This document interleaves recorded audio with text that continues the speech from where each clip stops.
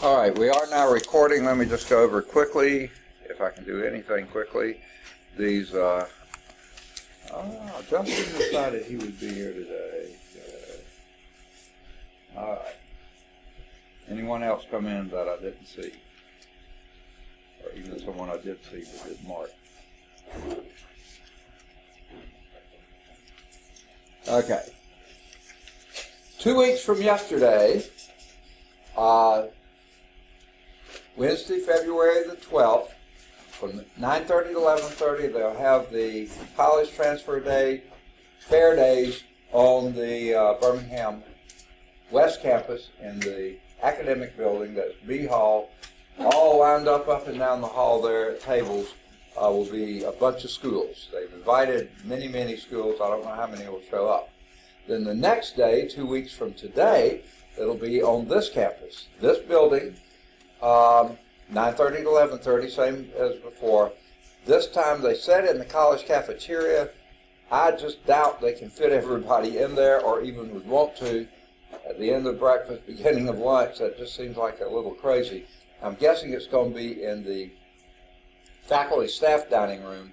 No, hardly anyone uses that except for meetings and stuff, so I bet you that's where it's going to be.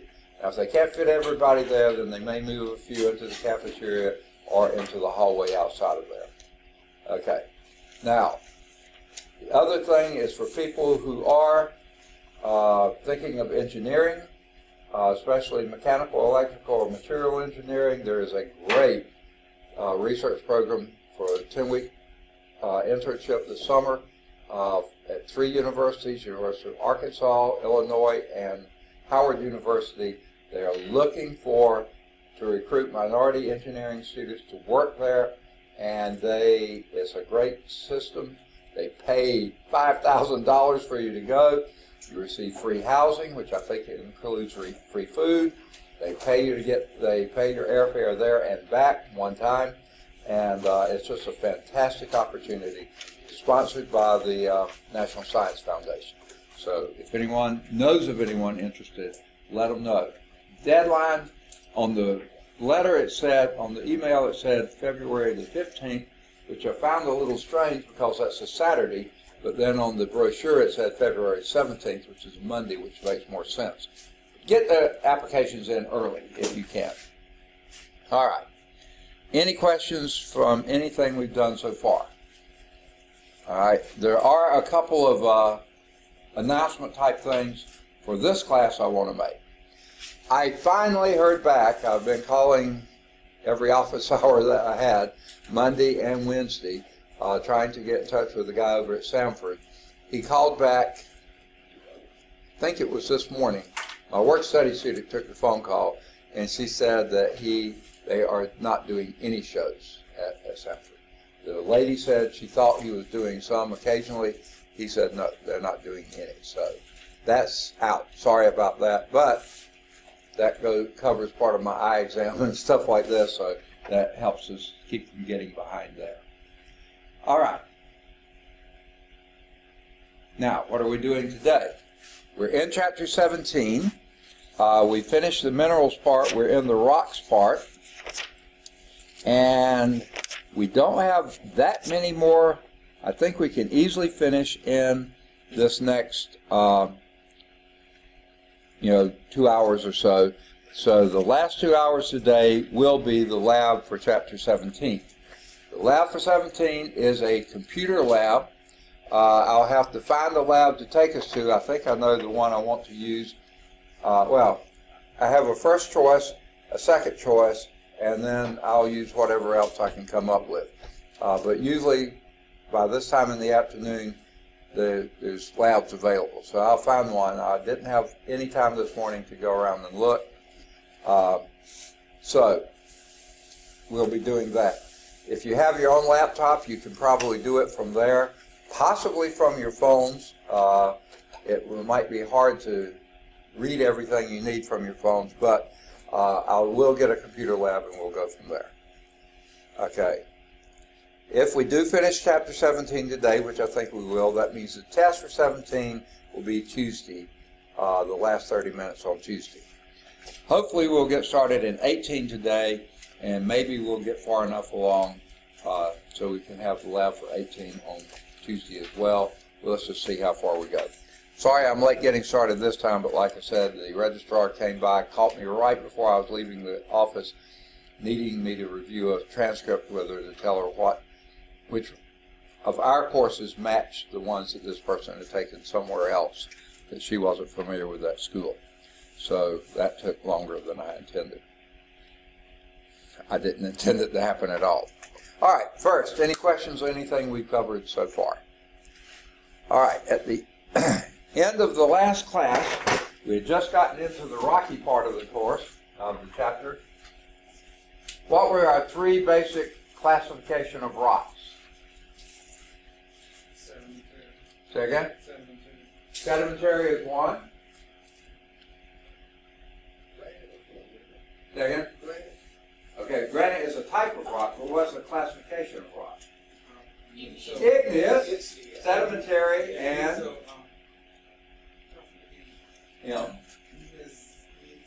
metamorphic. Metamorphic. Changed rock, basically. Okay? What's that? Those are the three biggest classifications of rock. Just about every rock will fall into one of those three. Now, let's talk about igneous. Where does igneous come from?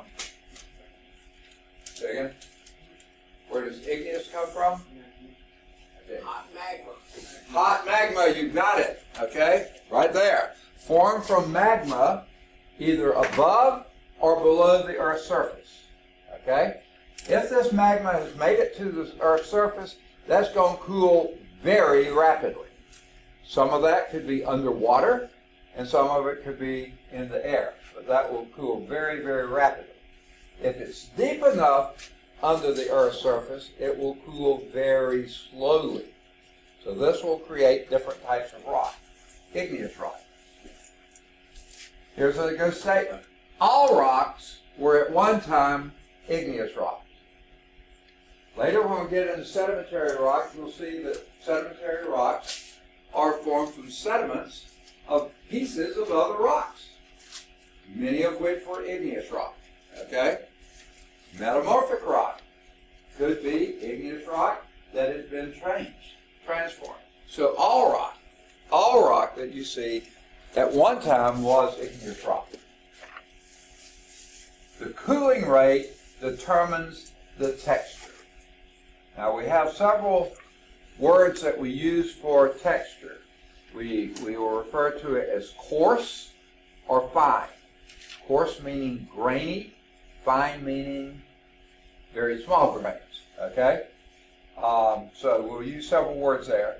The cooling rate is usually rapid or slow, and that has various degrees as well. Now, if those rocks were formed below the Earth's surface, think of this as interior, then they are called intrusive. Inside the Earth, intrusive igneous rock, formed beneath the Earth's surface. Generally, they were slow cooling because they're in the Earth's surface. They're not going to cool rapidly, they will cool quite slowly. If they cool slowly, what kind of grain do they have, or texture? Cool slowly, large crystals, which is coarse grain. Cooling slowly is large crystals, which are coarse grain. Let me see if I can find David. Yeah, he's here. Okay. Anyone else come in since I called roll? Okay. So, a slow cooling process produces large crystals, and this will form coarse-grained rock. Okay? We'll see some of those when y'all are doing the lab. I have some samples of rock out there. Okay? Now, those are intrusive, inside the Earth, cooling, the magma is cooling slowly, forming large crystals. If they make their way to the surface, they have exited the thing, so they're extrusive igneous rock. Those that have exited the confines of the Earth and have made it to the surface. Either By the way, just in case you haven't picked up on this, magma, if it's below the Earth's surface, it's called magma. If it reaches the Earth's surface, it's called lava. Okay? If it reaches the Earth's surface, either underwater or in the air, that forms lava on the surface. These cool very rapidly, and if they're rapid cooling, small crystals, and what we call fine-grained rock, igneous rock.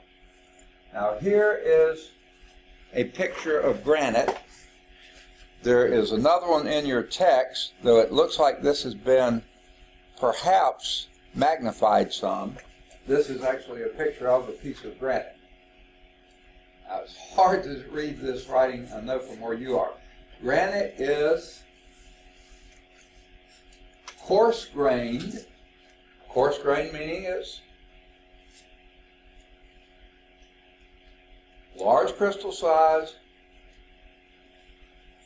slow cooling rate, intrusive igneous rock. So granite is coarse-grained. That tells you a lot.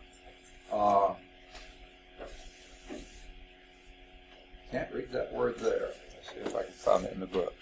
Yeah, coarse-grained igneous rock composed mostly of, now this is mostly, light-colored minerals. Okay, now remember, minerals are the individual creations. Rocks are made up of a mixture, a combination of minerals. Okay? So the whitest kind of minerals there that you see are probably quartz, possibly some mica, that kind of stuff. The tannish color, they could be hornblends, or not hornblende, plagioclase, or some of those kinds of rocks, minerals. The dark little specks there are probably specks of biotite. But all these are fairly large crystal sizes, which means they were intrusive igneous rock. They cooled slowly, forming large crystal sizes. Now this, you can't really see the crystal size too much, but that's true of this. Now, if an extrusive,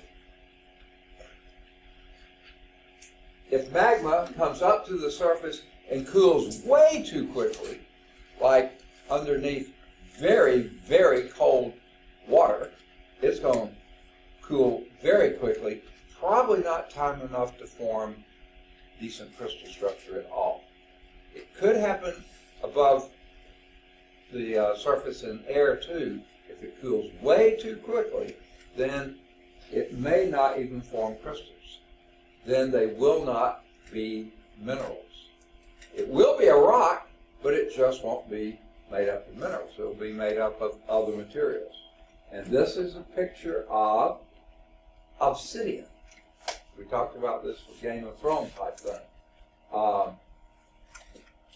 Let's see if I can read this. This is a piece of obsidian which has exactly the same chemical structure as granite. These two chemically are identical. This, however, is a rock made out of coarse crystal size. That is what they call a volcanic glass, or just a glass. Obsidian cooled very quickly, probably above the surface of the earth, possibly underwater somewhere. Same way granite, same materials that granite would make, but it didn't form regular crystals because it cools so quickly, and that gives it this glassy kind of sheen and texture. Okay? I thought that picture was in your book too. Yeah, it is over on page 17.4. It's a different view of a slightly different piece.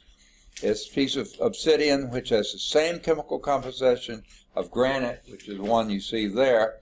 Obsidian has a different texture because it does not have crystals. It's a volcanic glass. The curved fracture surface is common in non-crystal substances such as glass. Pretty good size chunk of it. You see the quarter there next to it. This picture doesn't have the quarter that I can see. Okay. So, there's the foundational part of igneous rock. Two basic forms of igneous rock: intrusive, extrusive. Okay? Intrusive, cooled slowly, large crystal size, coarse grained. All those things go together.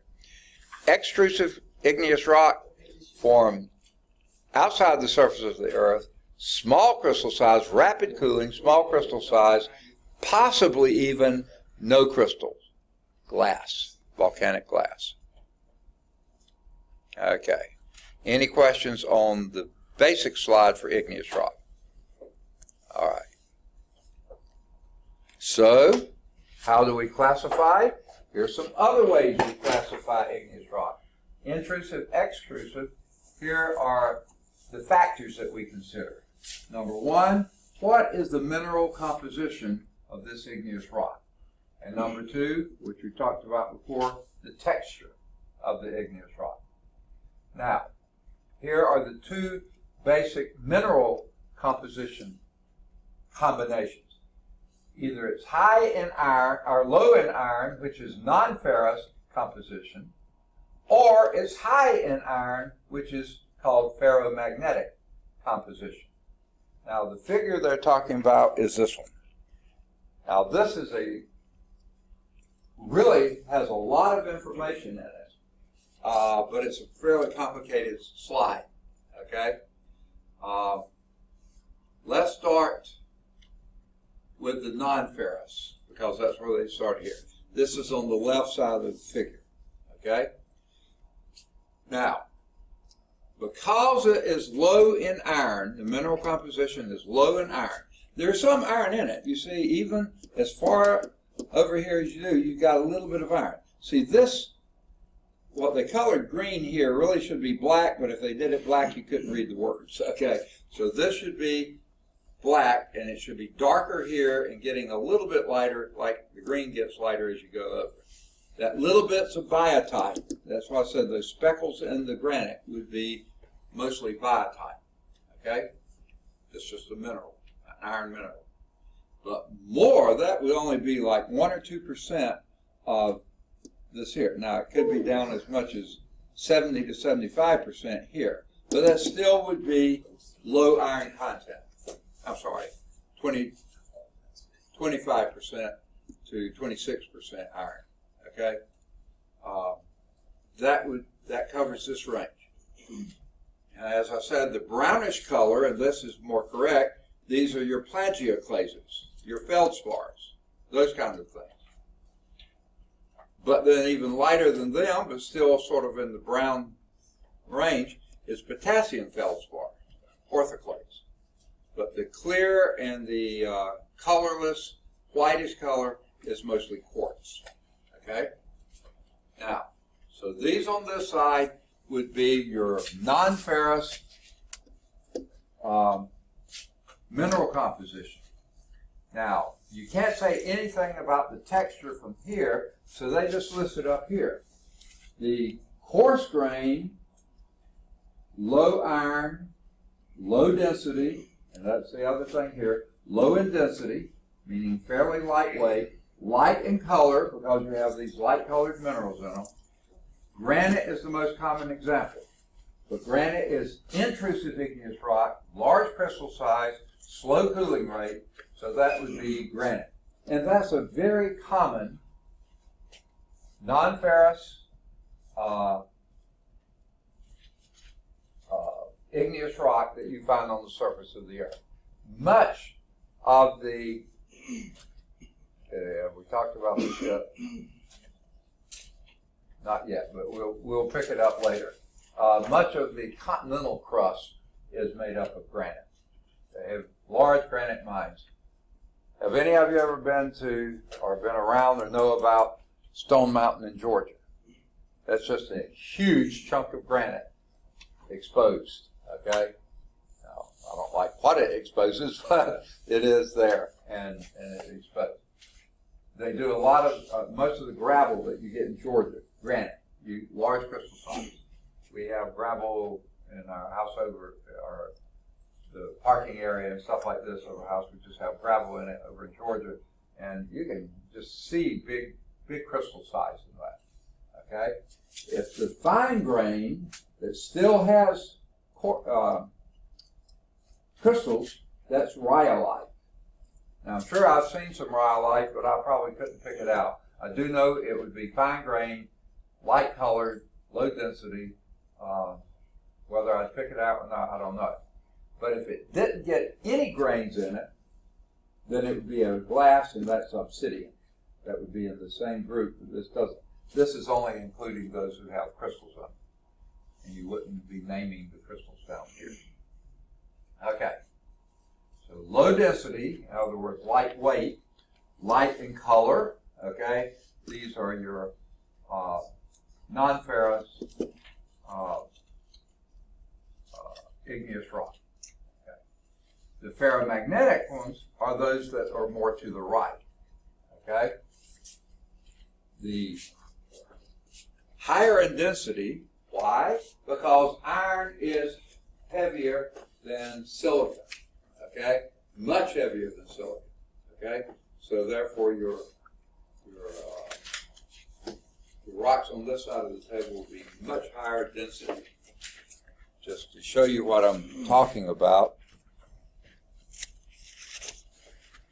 here's iron down here, here's silicon over here. I'm sorry, silicon right here, I was over too far. Silicon here, iron down here. Much higher density. Okay? Now,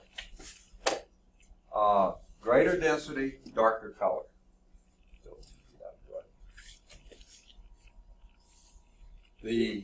One of your primary examples of this is basalt. Now, basalt is a fine grain igneous rock. That meant it was extrusive. It cooled near the surface. Many times your basalts are the ones that cooled underwater, because much of your oceanic crust, which we'll talk about in a later chapter, is made out of basalts. Volcanic activity that cooled very quickly underwater.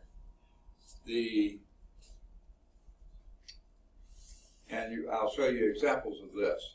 When we had our master bathroom redone upstairs, we were beginning to have such bad mold coming through the tile. We didn't know why, so we just decided to redo it. When they redid it, they found out why. The people didn't put the foundation under it they should have, so you were just having mold growing right through the grout. It wasn't that it was growing into the grout, it was growing through the grout out. We had a really good mason who did the work, a craftsman of the highest order, and he really fixed it the way it was supposed to be done. Okay, but he said we had chosen some, just some tans and some browns and what, sort of light color. He said, "Oh, go get me some black granite and bring it in so I can do a little contrast." He was, like I said, he was a craftsman. And I said, "Black granite," and this is before I taught this course. And he said, "Yeah, you can find this." So I went to the store and asked for black granite. "Oh yeah, here's some." So I sold it to him. Well, later I mentioned that to my niece, who was actually working on a master's in geography and geology. She said, "There's no such thing as black granite." I said, "Well, that's what he called it." "Well, there's no such thing as black granite." Well, then the next year I started teaching this course, and as soon as I got it, I found out there's no such thing as black granite, because granite, by definition, is light colored. What they were talking about was basalt. Yeah. They call it black granite, but it really isn't. It's basalt. And it's very different from granite in that, number one, it's darker, it's denser, and it's fine grain, whereas granite is coarse grain. Okay? So this would be extrusive igneous rock, intrusive igneous rock. Ferrous, magnetic, non-ferromagnetic. Okay? Lots of differences. What medical use does basalt have? Say that again. What medical purpose does basalt have? I don't know of any, but you think there is something medical? I think I saw it somewhere. I don't know. Okay. But it's formed on top of in the earth, basalt. Yeah, on top, yeah, on the surface, yeah. either above, either underwater or in the air. Right? And it forms pretty fast when it Very fast cooling, so it's right. small crystal size, fine grain.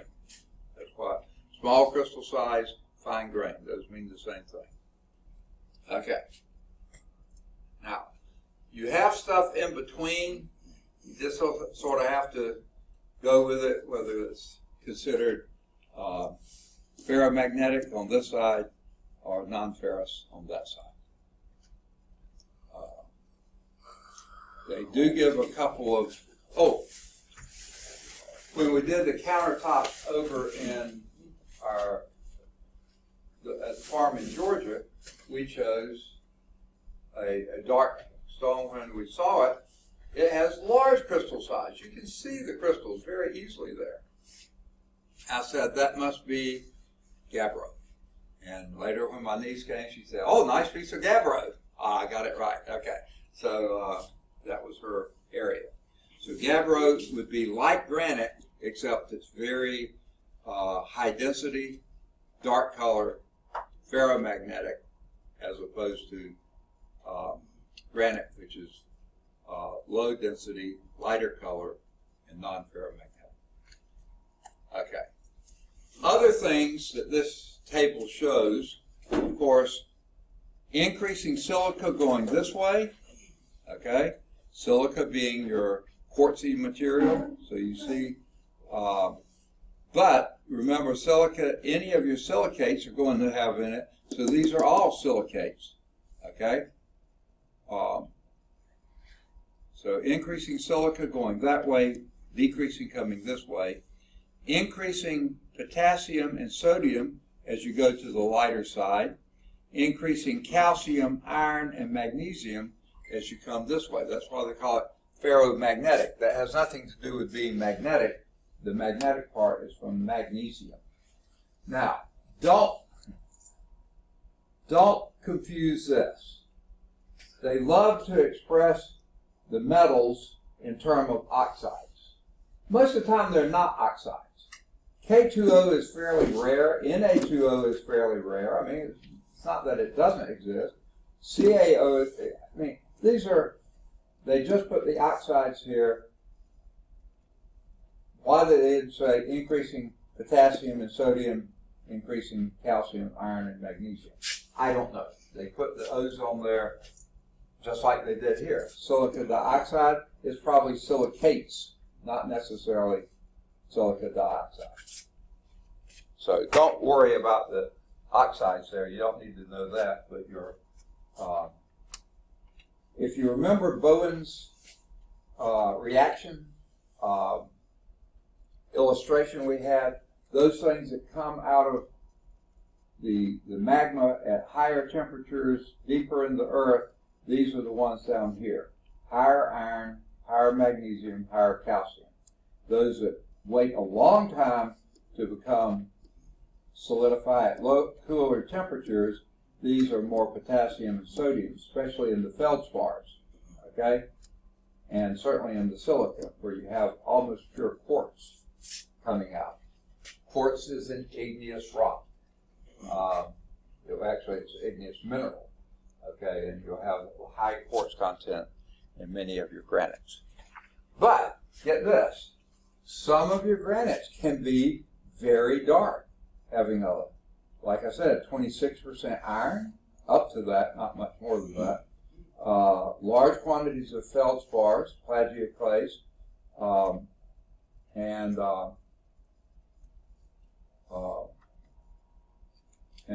some potassium feldspar with very little quartz, very little of the whiteness in it. And you'll see at least what they call a very dark, very brown granite, because it covers a pretty wide range there. Okay.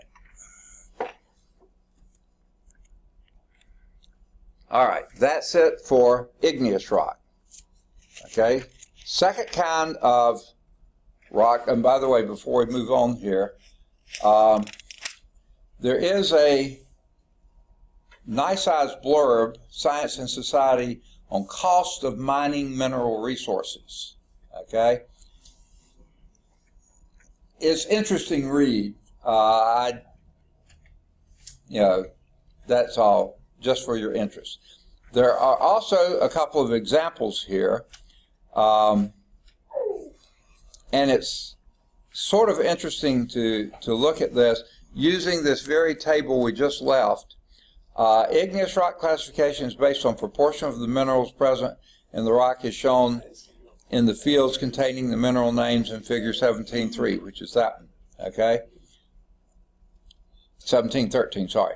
For a given igneous rock name, this proportion varies based on the silica content. Is read from percentages on the y-axis of the chart. Okay. And this is Antonio, right? Okay. Now,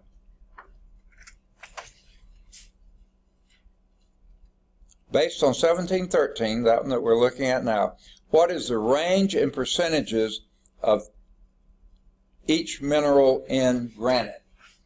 Okay, that's what they're asking.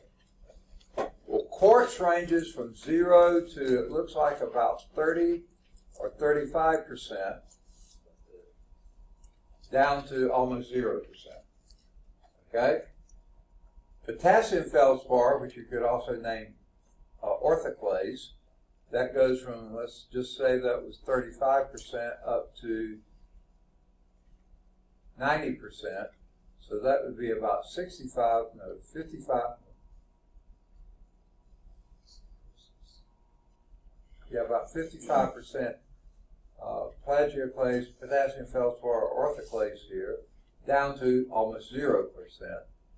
Sodium-rich plagioclase would go from, that could be as little as maybe 5% down to, goodness gracious, almost 70%. And the biotype, or a little bit of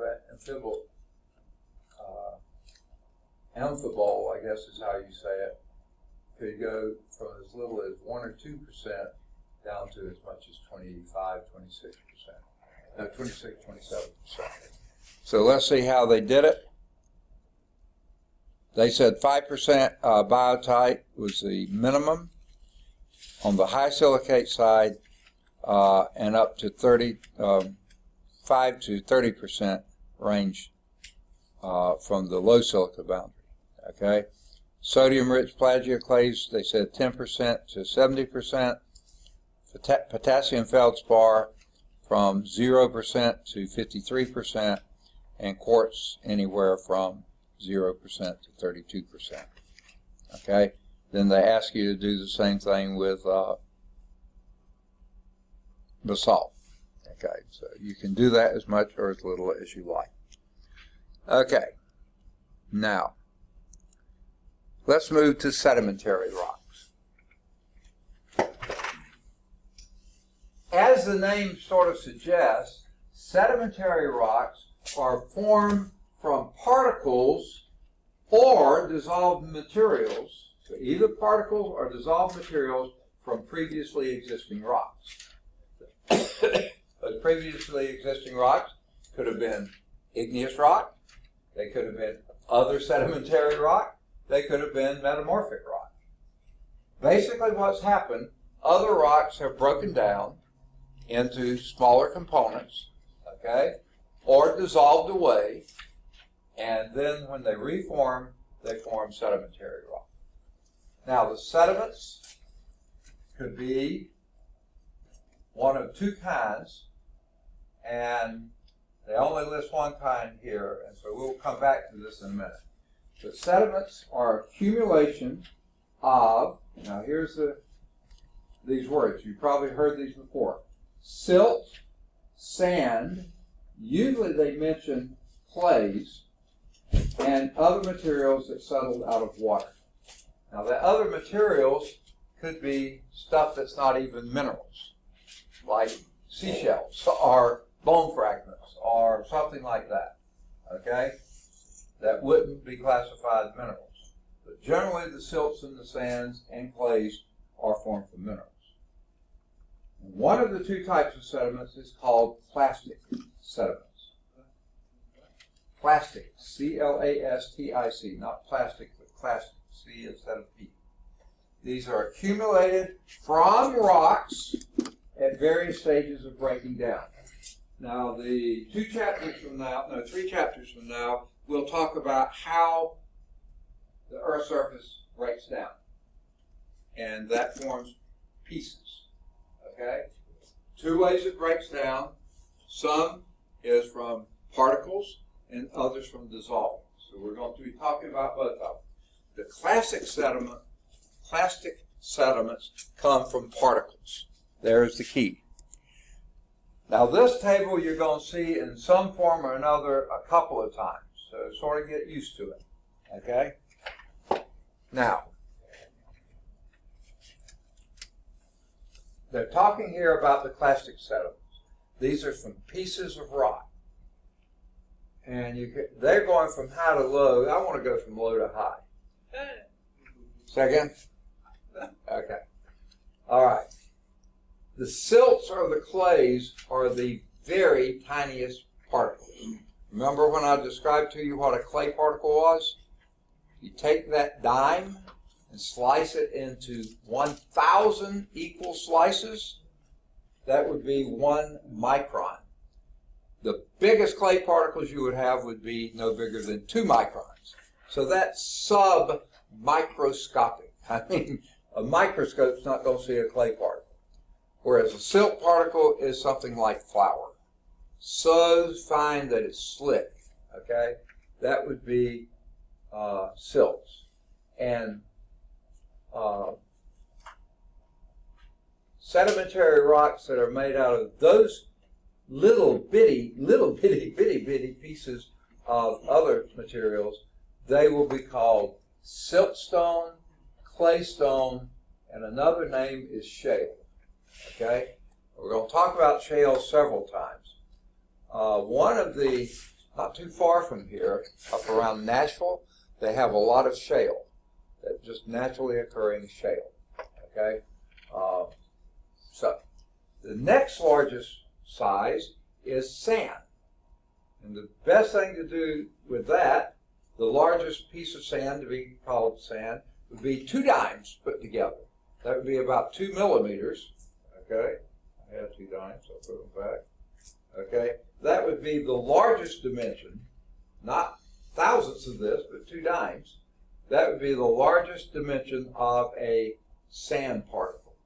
Okay? Is the thickness of 2 dimes. And then anything below that down till you get to the flour filling thing, that would be silt. Okay? So if you have rocks, sedimentary rocks made up of sand particles, then that's going to be sandstone. Ah, clever name, huh? Shikaya, right? Mm-hmm. Okay. Okay. I'll show you several types of sandstone when we get to the lab. Okay? Anything larger than sand, we would normally call gravel or something like that. That forms, if those pieces get pressed together to make sedimentary rock, plastic sedimentary rock, they're either conglomerate or breccia. Okay? Assume I'm pronouncing that right. It could be breccia, okay, but I think it's breccia, okay? Now, you'll see this at the bottom of the table in your book, well, the next table in your book, on page 447, table 17.4, conglomerate has rounded fragments, whereas breccia has angular fragments, okay? So that's the difference between these. These are made up of pieces as large as what we would call gravel, and they would be, if it's rounded gravel, that would be conglomerate. If it's angular gravel, that would be breccia or breccia. Okay, we'll come back to this slide later and talk about the chemical sediments. But remember it said these sedimentary rocks are either from particles, that's the clastic, or from dissolved materials, that's the chemical. So we'll come back to the chemical later. Okay. Any questions? Those two have to be combined to make a Yeah. sedimentary. Sedimentary rock, just like there's several ways you can classify several of these, but igneous was either extrusive or intrusive, or you could say ferromagnetic or non-ferrous. Okay, so there's two ways you could look at that. With sedimentary rock, two ways that it's formed, either from clastic or chemical. Yeah, clastic are from particles, chemical are from dissolved materials. Okay. Now, here is and this is where that I was just reading you from. Here are how you classify the clastic sediments. I sort of gave it to you before, but clay, and they say the same thing for clay and silt. Clay is much smaller than silt. Clay is submicroscopically small. Silt, you can still see it, okay? And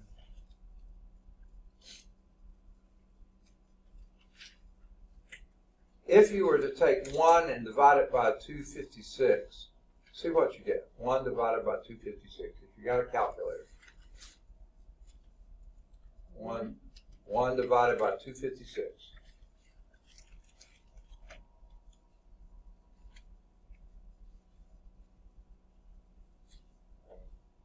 Say again? What, 0029 or 19? 39. 0.0039. So that's about 0.004. They're saying here 4 microns. I was saying 2 microns. The soil classification has it at 2 microns. The engineering classification has it at 4. But you're still so incredibly tiny. Now, silt is in between that and 1/16 of a millimeter, which is still pretty small. That is your flour type consistency. Sand is the gritty consistency. Gravel are things bigger than 2 millimeters and less than 25 centimeters, which is 10 inches, I think. Okay. And then anything bigger than 10 inches, 10 inches, there it is. Anything bigger than 10 inches they call boulders. You don't have many rocks forming, sedimentary rocks forming out of boulders. Maybe boulders would be sedimentary rocks, but you don't have them, those as pieces of your thing. So you use these to make up the sedimentary rock. So they just give you the size classification.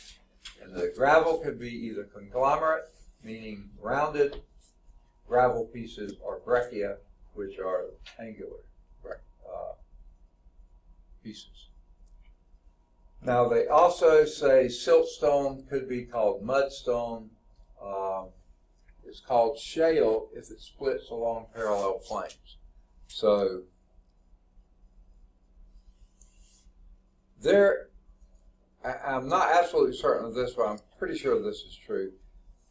My wife, when we were building the house over in Georgia, we were thinking about maybe getting a wood stove to put in it. Fireplace is a little messy, so we were thinking of putting a wood stove. The design had one, called for one, for a fireplace, but we were going to put that. And we even thought of her parents' lake house, maybe putting one in there. So she was looking up, and there's a Vermont Stove Company or something like that. They call theirs soapstone. And when I think of soapstone, I think of something that feels almost slick. That would have to be siltstone. They call it mudstone here. I think another name for it could be soapstone, but I don't know that for sure. But anyway, that's stone. I mean, you feel of it, it has a, but if it's in layers and has that slick feel, then you call that shale.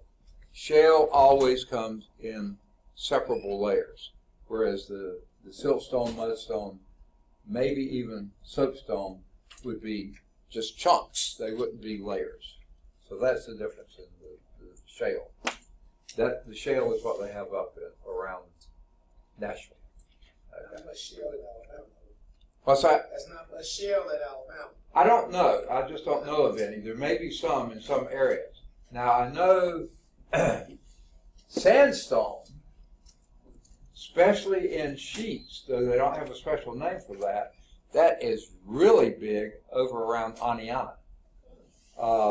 We got both what they call rubble or ruble to build a retaining wall, and it's sort of big chunks of that, or flagstone, which are large dimension this way but thin this way, and that's the classic place to get it is around Aniana. Why is Tennessee is so many? What's that? Tennessee got so many different types of rocks there. Well, that's where the Appalachians are. I mean, Mountains. so yeah, the mountains are there. You just have a lot of choice. You got plenty of flagstone. You got river rocks. You got all. Oh yeah, yeah, and you got all those rivers up there too. Yeah. So, what are the different types of sedimentary stone you already gone? Of sedimentary rock. Yeah, like we have limestone, we have sandstone, yeah. Okay, yeah, I mean, all these that were named here. Old gravel, sand. Okay, no. This is what makes up the claystone, siltstone, and these can be also be called mudstone, maybe soapstone, sandstone, and conglomerate, breccia. Now, these are the classic made out of particles.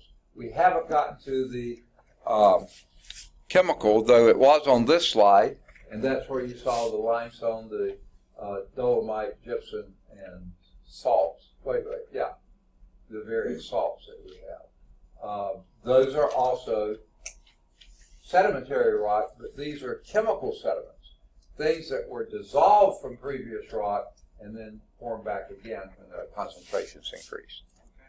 Okay. So, we talked about classic sediments, which are made of particles. Very small particles, fairly large particles. Those are various classic sediments.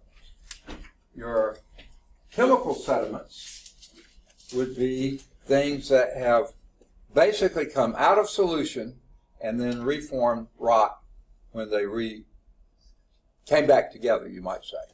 Okay, and if you think earlier when we said most rock come out of liquid forms, either dissolved in water or magma. Well, the magma formed igneous rock, dissolved in water forms chemical sediments, okay? Sedimentary rocks, okay? These form from dissolved rock materials. 3 sedimentation paths, okay? Now this is for chemical sediments, okay? 1, the chemical precipitation from solution. What does precipitate mean to you? Say again? I can't hear it. Falling. That's exactly the right answer. If you said rain, that's because rain falls. Precipitation falls. So a chemical precipitant, okay? I can remember my first chemistry lab when I was a freshman in college. It was a long time ago. The first lab, they gave us all the materials and stuff, and the first we had to find unknown materials, and we had this flow chart that we went through. And they gave us 2 liquids, and we were to do a drop or so from one into the other, some sort of thing. And as soon as you did, they were both clear liquids, and as soon as you dropped that drop into it, a white solid fell out. Precipitated. That's what they mean by chemical precipitant.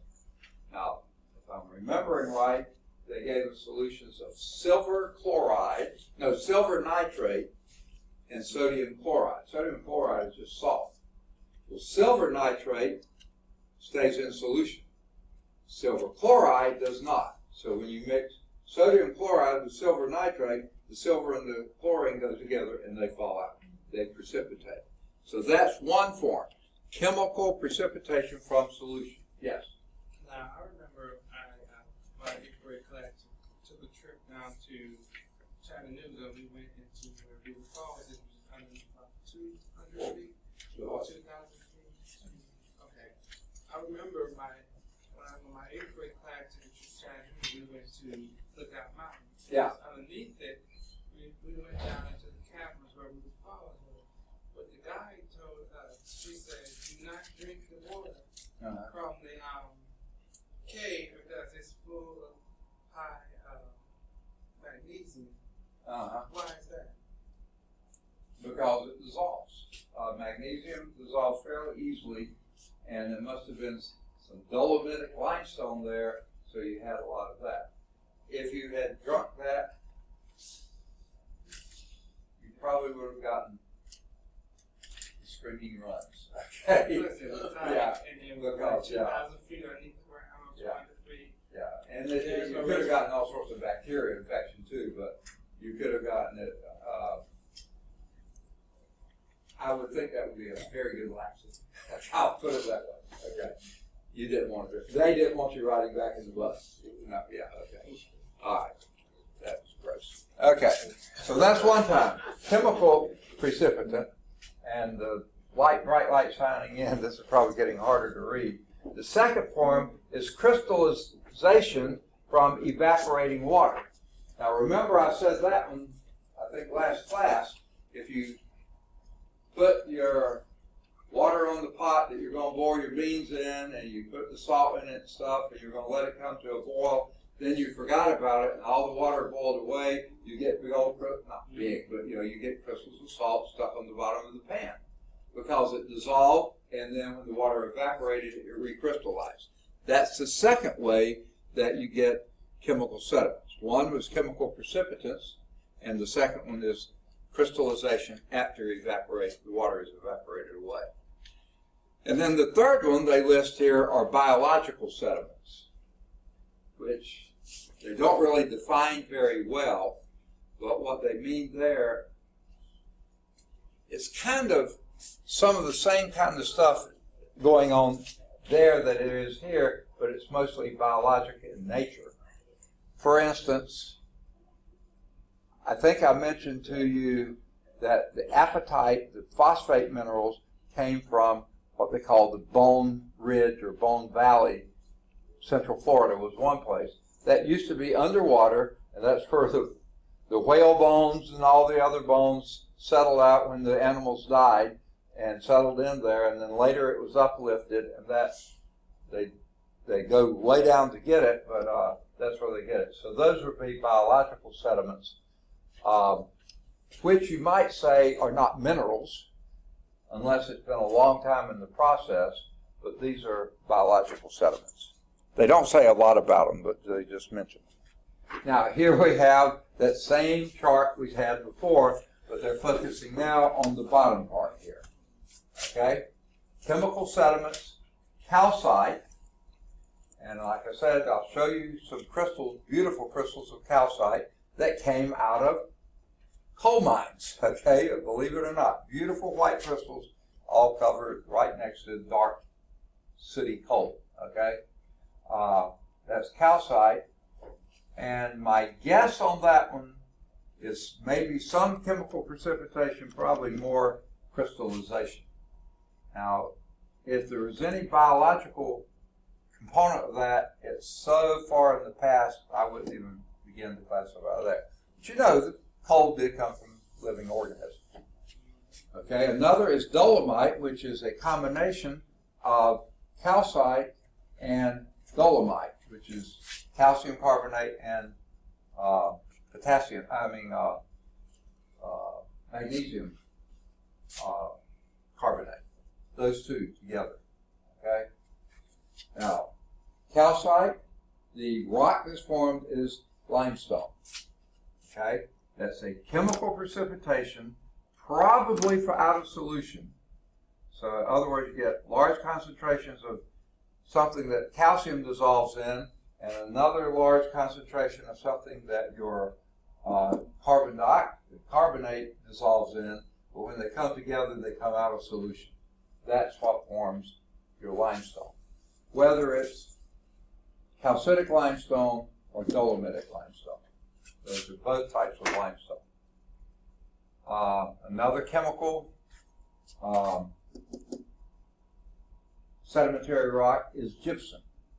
Fairly soft rock. Remember, that's one that you can scratch with your fingernail, and its rock is called the particles are called gypsum, and so is the rock.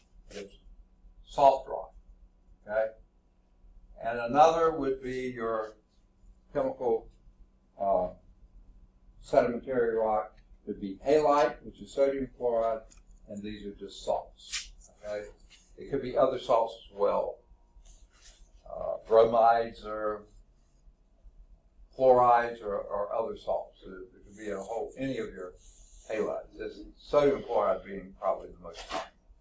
That's probably crystallization from evaporating water. Okay?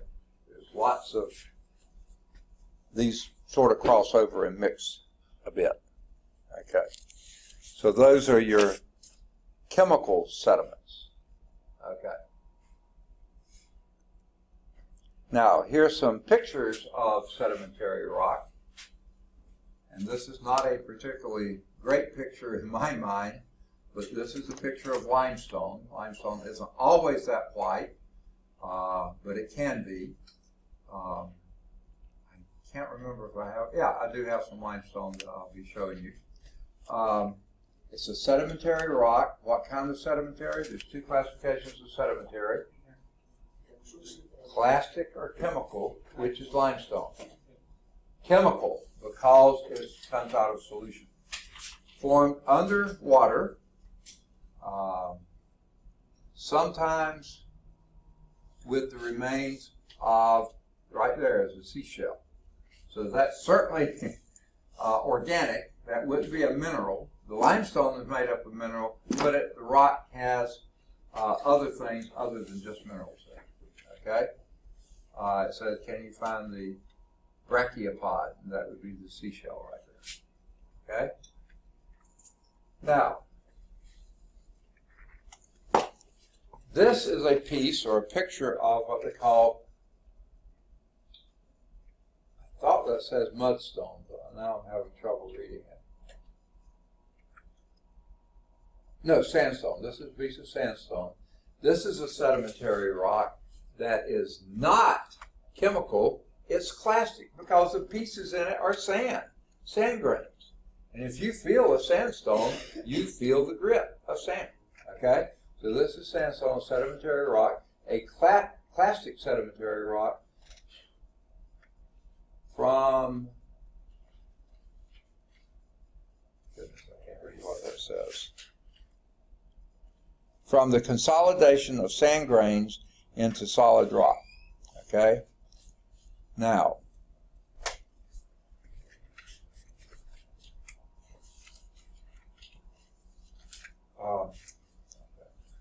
it says this sample with iron oxide banding, I think, yeah, banding is from Tasmania, Australia. Okay, I don't know why they chose that one, but what they mean, iron oxide banding, the darker pieces have more iron oxide in them, the darker layers, the lighter layers do not.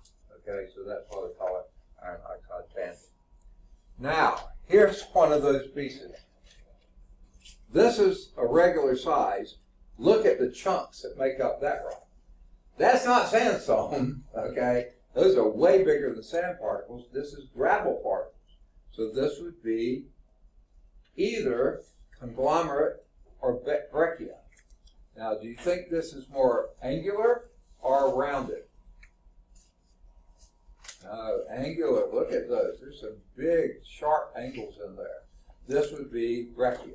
This is a piece of breccia, a sedimentary rock that formed from the consolidation of large, angular fragments of other previous solid rock. And this could have anything. Some of these pieces could be granite. Some of the pieces could be other sandstone. Some of the pieces could be pieces of metamorphic rock. It could have all sorts of mess in here, all bound together by the sedimentation process. Okay. Which then leads to, oh wait, here we go. You've seen this at least 3 times now. Okay. Clastic, larger than sand size, breccia. Okay. Clastic, Sand particles, sandstone, right there. We don't have plastic mudstone, siltstone shown here. Chemical, calcite, limestone. Okay?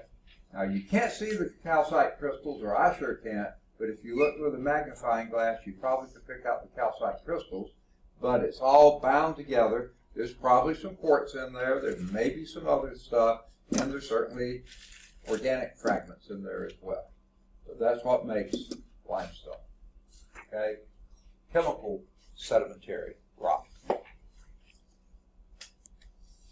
All right. Now, how do these sedimentary rocks form? Now, this is mostly talking about plastic sediments. Okay? This is lithification. When you see the prefix lith, wherever you see it, think rock. This is the rock forming process, lithification. Okay, you will see lithification or lithosphere. You'll see that show up in later chapters as well. This is the lithification, the rock forming process. Two main parts. The first part is compaction. Now, you first, of course, get the sedimentation down there. You get sediments. Maybe you have a river or a stream or a creek that's flown by and flowed by, and it deposited sand, it deposited gravel, it deposited silt or clay. It made deposits, okay? And those deposits that are made are usually in layers, usually flat horizontal layers, okay? That's not sandstone. That's just layers of particles, okay? That's not rock yet. So the first thing that happens is compaction. And this typically comes when you get layer over layer over layer over layer over layer. Finally, those on the bottom are getting pressed together so tightly, all the water and also pore space that was in between those particles, they're smashed away, okay?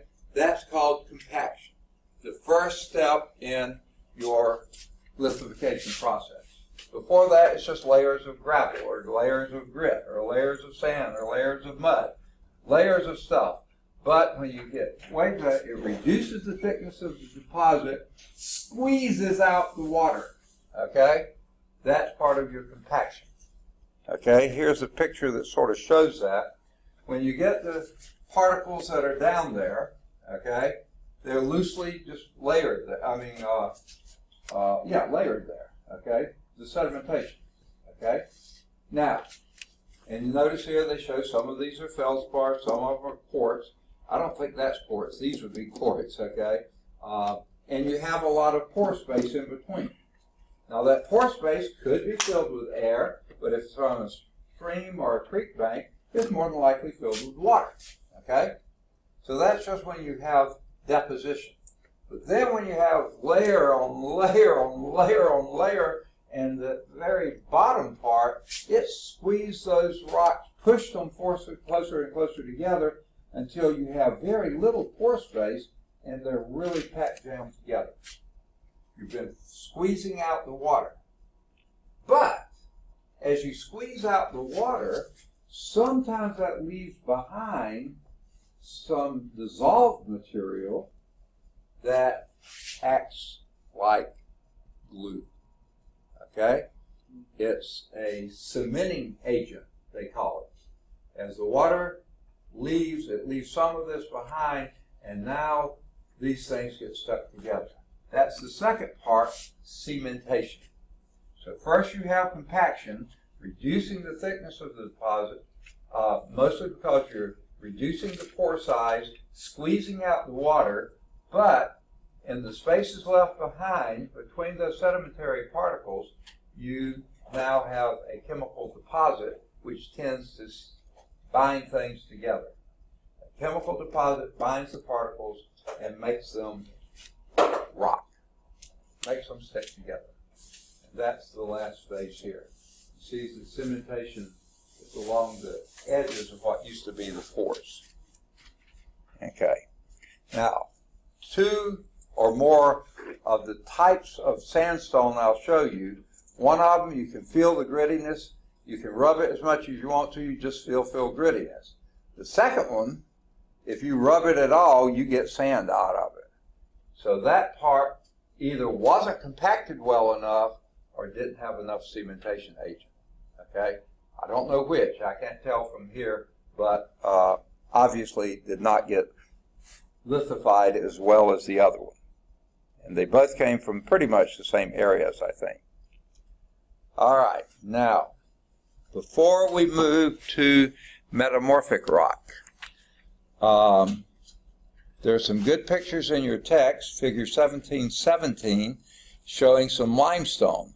Sedimentary rock formed underwater, sometimes with the remain of marine organisms in it. You can't see them there, but you can see an illustration. That's on page 448, figure 1717. But guess what? Drive north on I-65, and most of the rock that you look to your right or your left, wherever you see rock where they cut the highway through, you're going to see limestone. Yeah. Now, like you said, driving through on the freeway, there are some parts, like where roads have been cut through the hill or a mountain, where the ground is like a reddish orange color. Yeah. Are we getting to that point? Or what? Are we headed toward that point? Okay, no. That you just described is more like you see when they cut through Red Mountain. Why is it called Red Mountain? High iron content. When you see that reddish color, high iron content.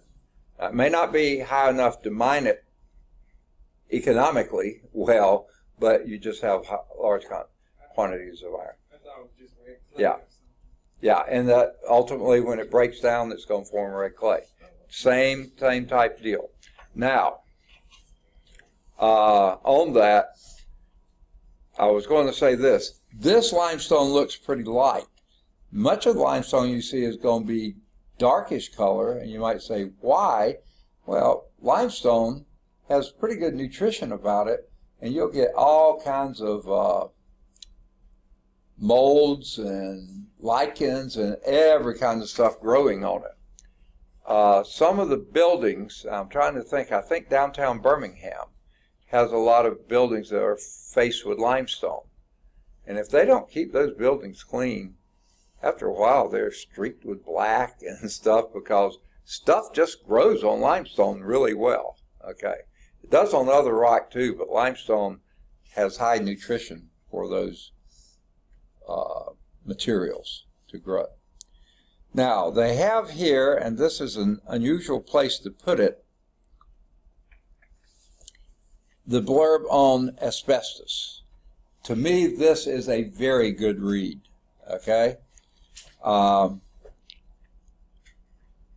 They mention in here, and you can read this, asbestos is made out of chain silicates, okay, that form fibers, okay.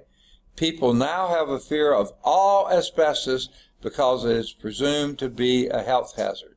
Like it says here, asbestos, cancer and lung disease hazard, okay, respirators and protective clothing are required in this area because there's asbestos. Read what it says, though. However, there are about 6 commercial varieties of asbestos. 5 of these varieties are made from an amphibole material and commercially called brown and blue asbestos. The other variety is made from chrysotile, a serpentine family of minerals. It's commercially called white asbestos. White asbestos is the asbestos mined and most commonly used in North America. It is only the amphibole asbestos, brown and blue asbestos, that has been linked to cancer. So the most commonly mined asbestos in America, in North America, and I believe that Georgia has a fairly good concentration somewhere in South Georgia of asbestos. They don't mine it anymore, even though it's absolutely safe. But because it's the A word, asbestos, no one will touch it, even though the white asbestos is not hazardous. for cancer purposes. Okay, that's why I said it was worth a read. Now, there was a Science and Society a few pages back on the cost of mining mineral resources. The one on page 450 is using mineral resources. And they talk here about what I referred to earlier, phosphates, that how necessary that is for growing crops and how dangerously low we're running our phosphate mining. And I think Justin or someone said, yeah, but they found new deposits in South Africa or somewhere. So maybe they will find enough to keep us going for a while. But it's all likely to get more and more expensive. So that's another really good one to read.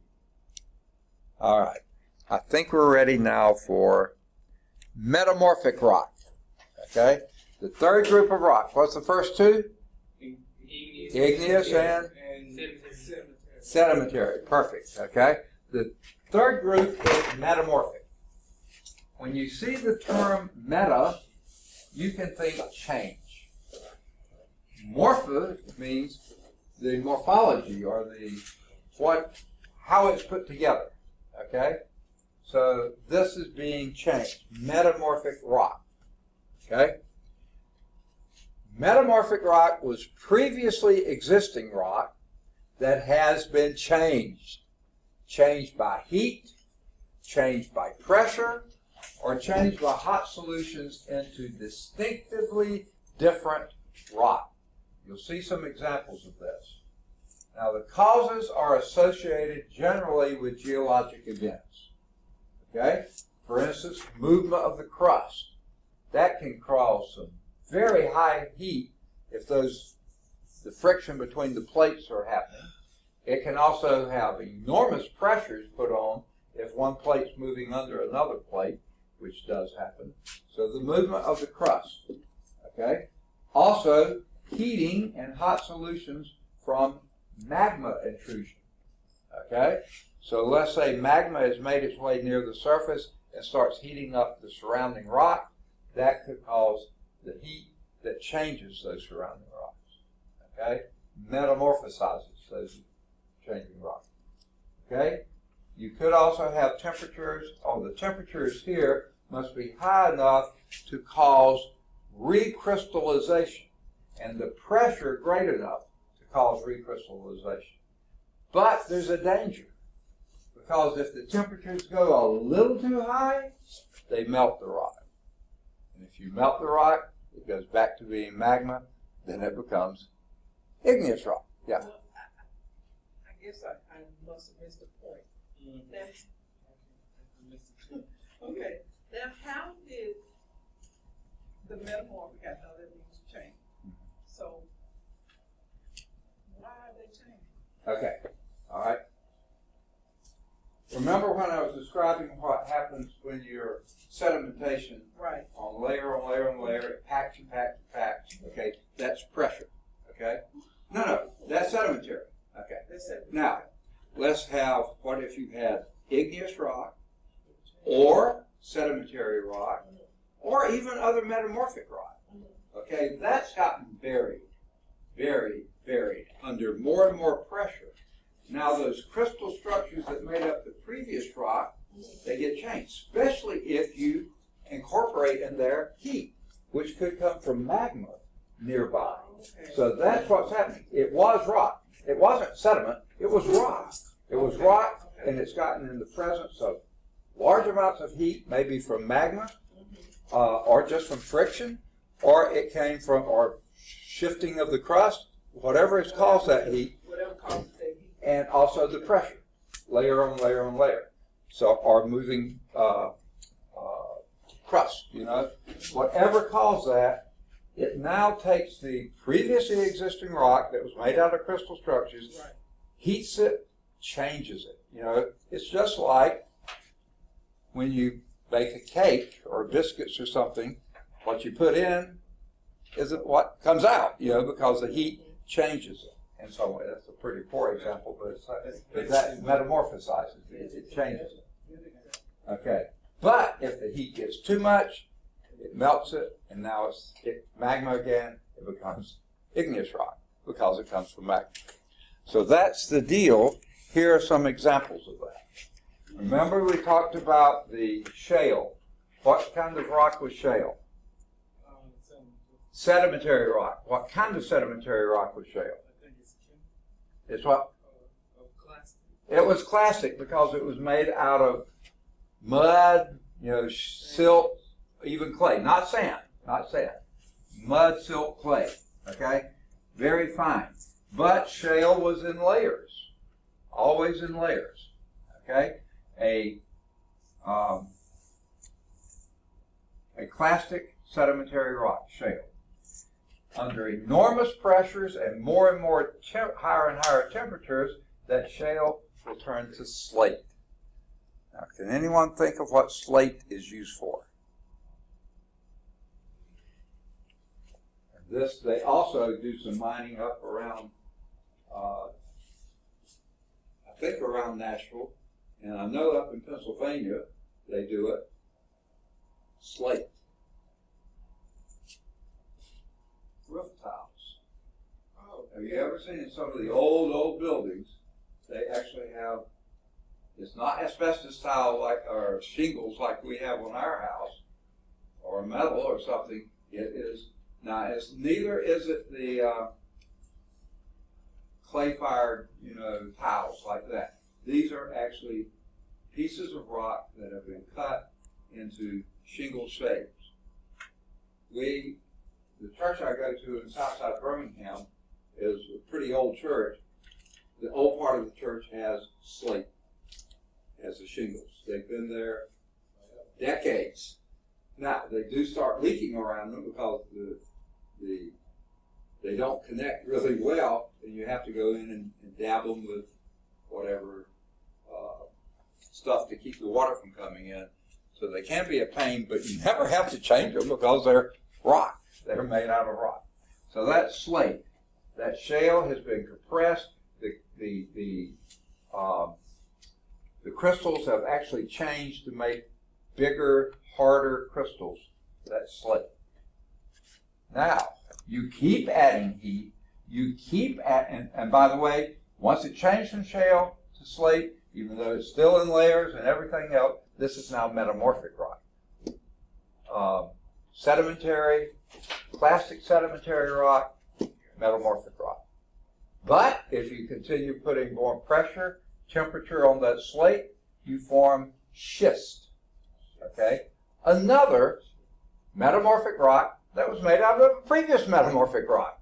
You've changed the crystal structure again. Now these do not break into sheets as well as slate does. So you can't make, I don't think you can make roofs out of sheets. Schist. Okay? But then you add more temperature, more pressure to those, and you form nice rock. No, I'm just kidding. Okay? Remember that picture we saw early on where the layers were all gnarled and crooked? That was nice. That has undergone enormous amounts of heat, temperature, pressure, and stuff that really distorted and made all sorts of things. Okay? If you keep adding heat and pressure to the nice rock, okay, it actually melts and becomes granite. What kind of rock is granite? Igneous rock, because it melted and went back to being an igneous rock. So, How do you pronounce that word? G-N-E-I-S-S. igneous, is that the one you're saying? nice. Nice? Oh, nice. It's G-N-E-I-S-S. That's a metamorphic rock also. Metamorphic, yeah. This is plastic, sedimentary, metamorphic, igneous, because this melted and went back to being igneous rock. Okay. Let's take. Igneous rock is the last stage. Well, it can be. It quite often was the first stage, maybe, because it originally was igneous rock, but those plastic pieces came from igneous rock, perhaps. Yes. Rock formations like the igneous and sedimentary and metamorphic rock, can it be like the water cycle? reforming. Absolutely. You just hit the last figure in this chapter. Okay? It's called the rock cycle. Just like what you just said. Okay? Now, what is limestone? It's sedimentary.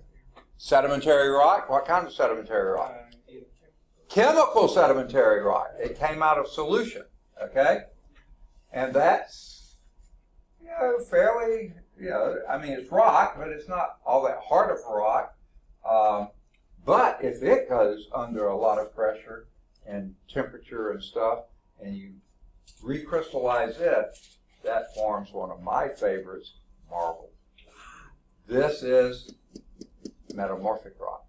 Marble is metamorphic. Yes, marble is metamorphic. And granite. Coming from limestone. And granite is igneous again. Well, why do they so much alike? What's that? Why do they look similar? Well, you've not got a discerning eye, that's why. No, I'm not. It's not. Well, I'll show you some illustrations of it. Granite, you can almost pick out the crystals. Yeah.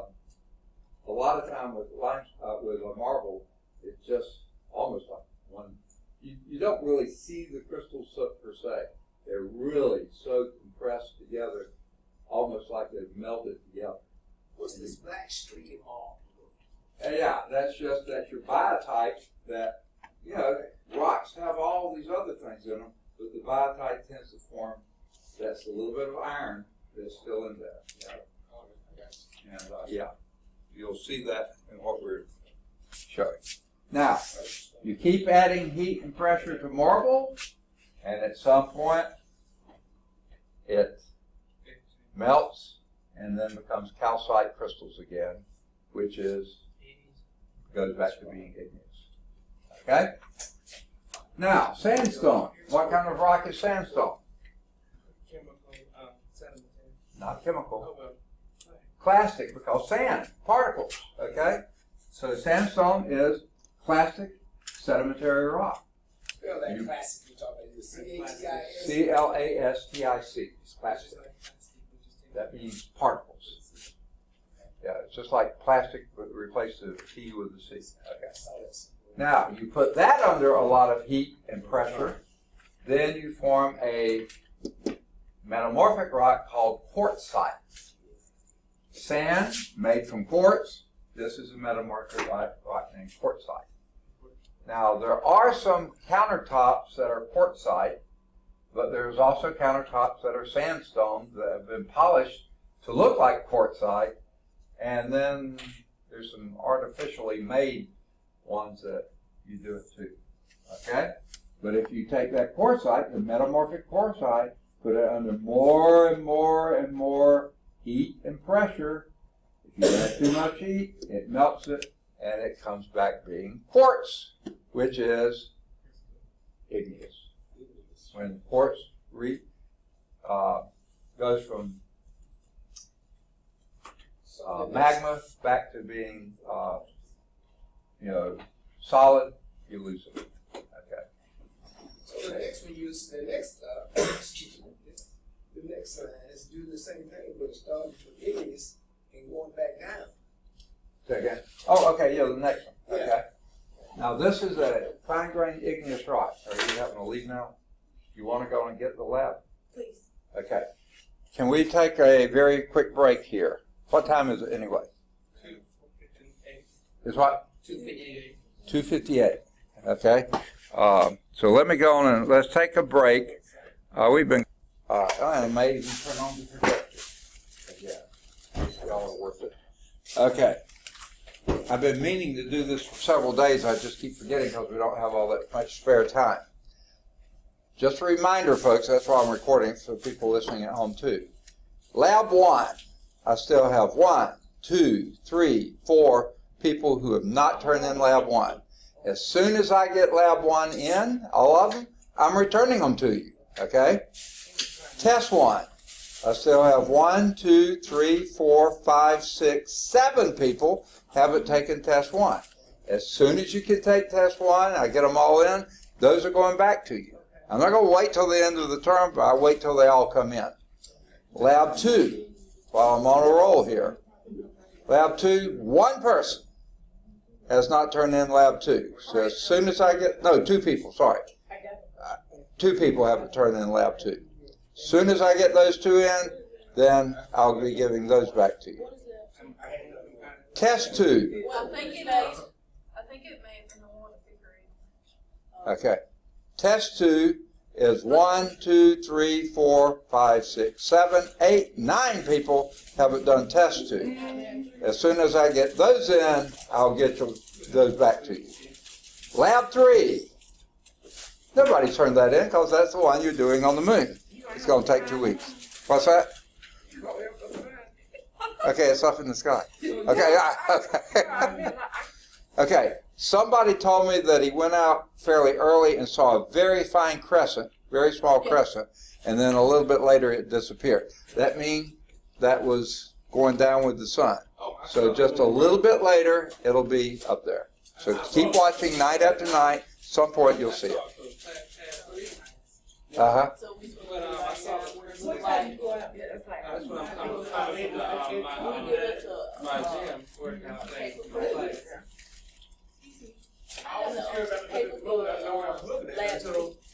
Say that again. I said, can I have the paper for lab 3? Lab 3? Yeah. Okay, does anyone else need the moon lab? I need 2 of them. Okay. Wait just a second. I looked up and I said, that's a crescent. I'm sorry? Need what? New lab. Lab 3. You just Lab asked 3. Yeah, you just asked if anybody need a new lab. The moon lab is what I was saying. Is that what you mean? I need that one too. Okay. There's one.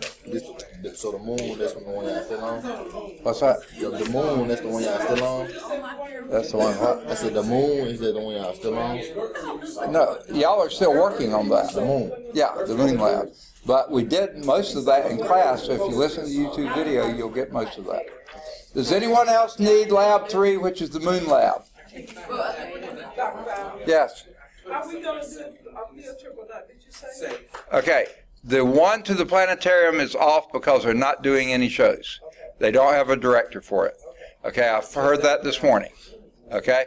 The weather station still is coming up, and unless there's bad weather that week or we just can't schedule it with Jerry Tracy, we'll be having that one. But that's near the end of the term, probably latter part of February.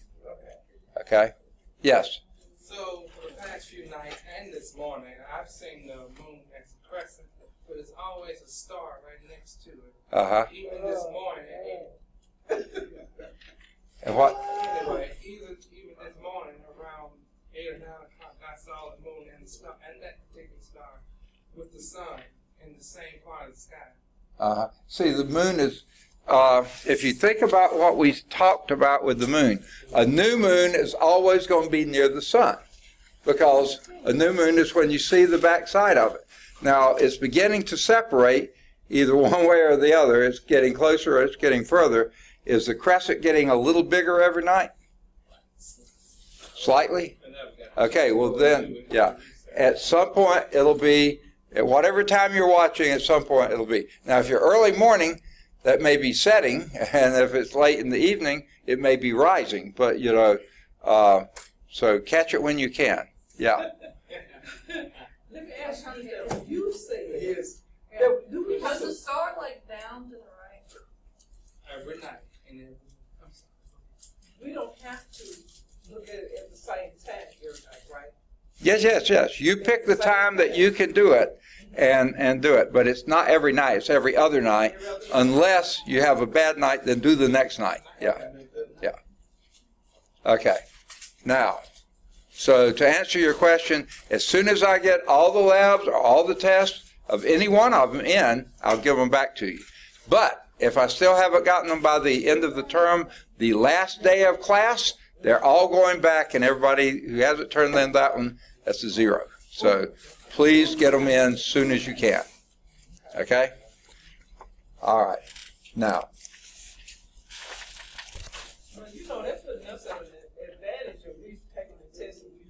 we're waiting on somebody to take the test. Yeah. And we try to prepare for the other test. Yeah.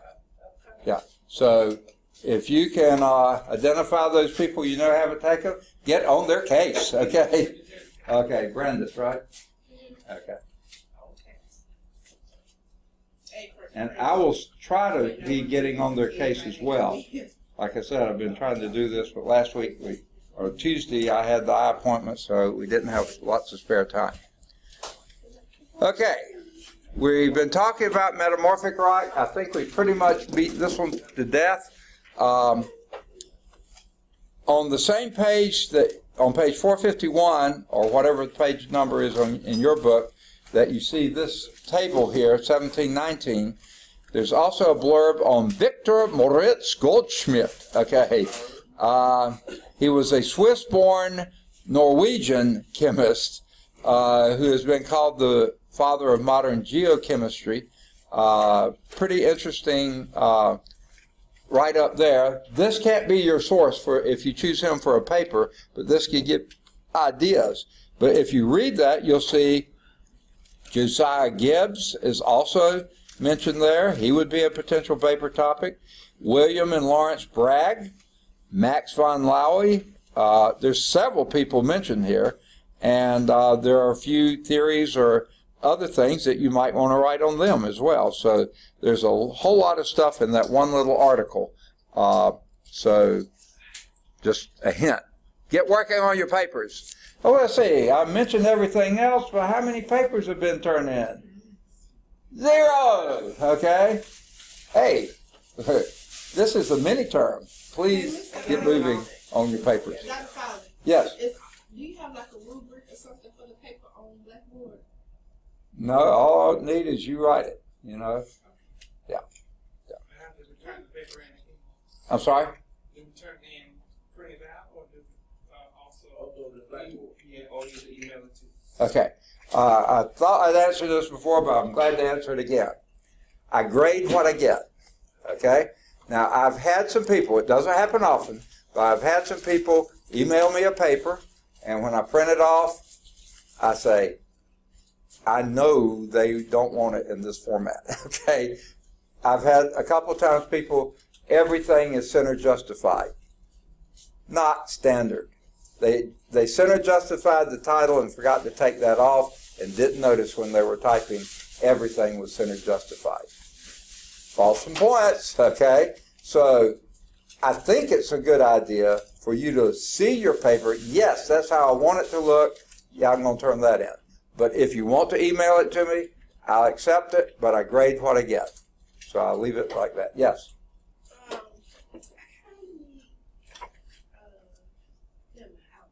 No, go ahead.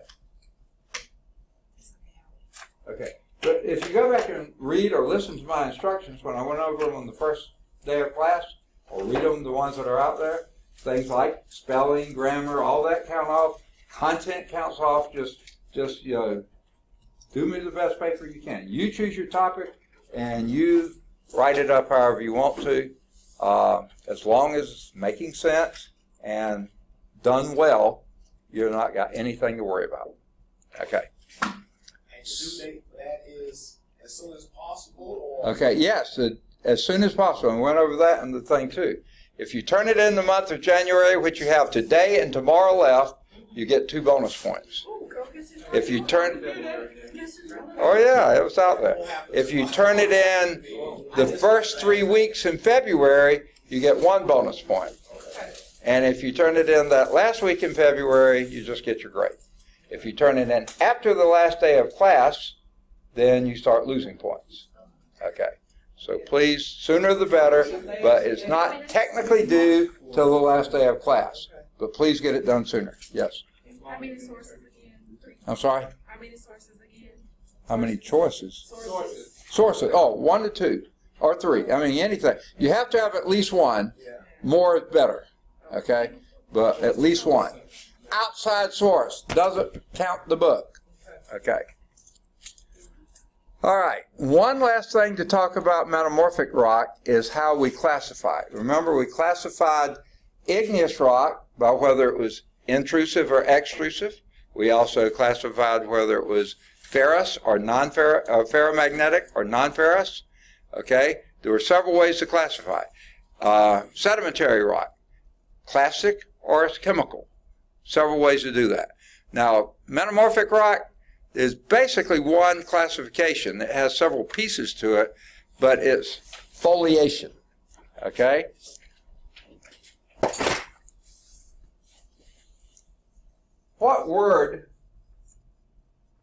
What do you think of when you see the word foliation? Foliage, which is what? Huh? Foil is another good one. Okay? What is that? What does foliage and foil have in common? Second? Okay, aluminum foil. What does that have in common with foliage? Cover something. Flowers or something. Okay. Vegetable or something like that. Foliage are basically the leaves. They come in sheets. Aluminum foil is in sheets. If you have a portfolio, that's a collection of your works in sheets. That's what folio means. So foliation is alignment of flat crystal flakes into sheets. And that's how we classify metamorphic rock. Now, it's caused by that pressure on those parent rocks. Remember, metamorphic rock was some other rock before, and the pressure and the heat changed it. The rock cleaves along those planes between the aligned grains. For instance, shale to slate. Really highly foliated. But we have some other non-foliated metamorphic rock. The parent rock consists mainly of one mineral, and the grains are not aligned into sheets, so it's a three-dimensional structure. Generally, marble is like that. Okay? Slate is like this. Okay? And you have other gradations of them. So here's how we classify our foliation. Non-foliated, things like quartzite or marble. Both of those are three-dimensional crystal structure. You don't have any sheeting going on in that at all. You have very finely foliated. You can separate that's very easily separated and very thin slate. That's slate.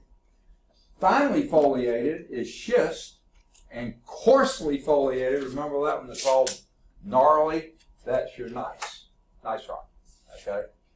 So those would be examples of the four classification of foliation. Non-foliated, or very finely foliated, or very coarsely foliated. Okay. The slate, you can break into things and make shingles out of it. I mean, that's finely foliated. And it all comes from the rock, the pressure forming sheets of rock as opposed to three-dimensional rock. Yes? Slate has a lot of variation in color, like it's high heat. Yes. You can have, if you remember back when we talked about properties of minerals, Right. we said color is the most variable thing. You can have, and just think of things that are common. Just think of all the diamonds you own. Not, well, I'm just kidding. Okay. You can have the very clear crystal diamond. You can have pink diamond, yellow diamond, black diamond, brown diamond. I mean, just a whole variety of them. And the reason is you have just little traces of impurities that change the way it looks. So color is not a great discriminator because you can have a wide variety. When you do your lab today, the first category you're going to mention is color. And I think you'll be amazed by any one mineral, all the different colors it can have. Now, there's a few minerals that only come in one size, shape, or form, but most of them have a wide range of colors. So color is not a good thing to try to discriminate your minerals from, because they can just be all over the place. So you're absolutely right. Have a wide variety of colors. Okay, are people still copying this? You got it? No, you still work? Okay. Okay. Here is that same slide we just had, only made smaller, so I don't know why they did that. Here is a piece of marble. Now this isn't polished marble, but it's a coarse grain metamorphic rock with interlocking calcite crystals. You can't pick out them, except you can see they're there, but they interlock, and that's what makes it so hard. But it also makes it very brittle.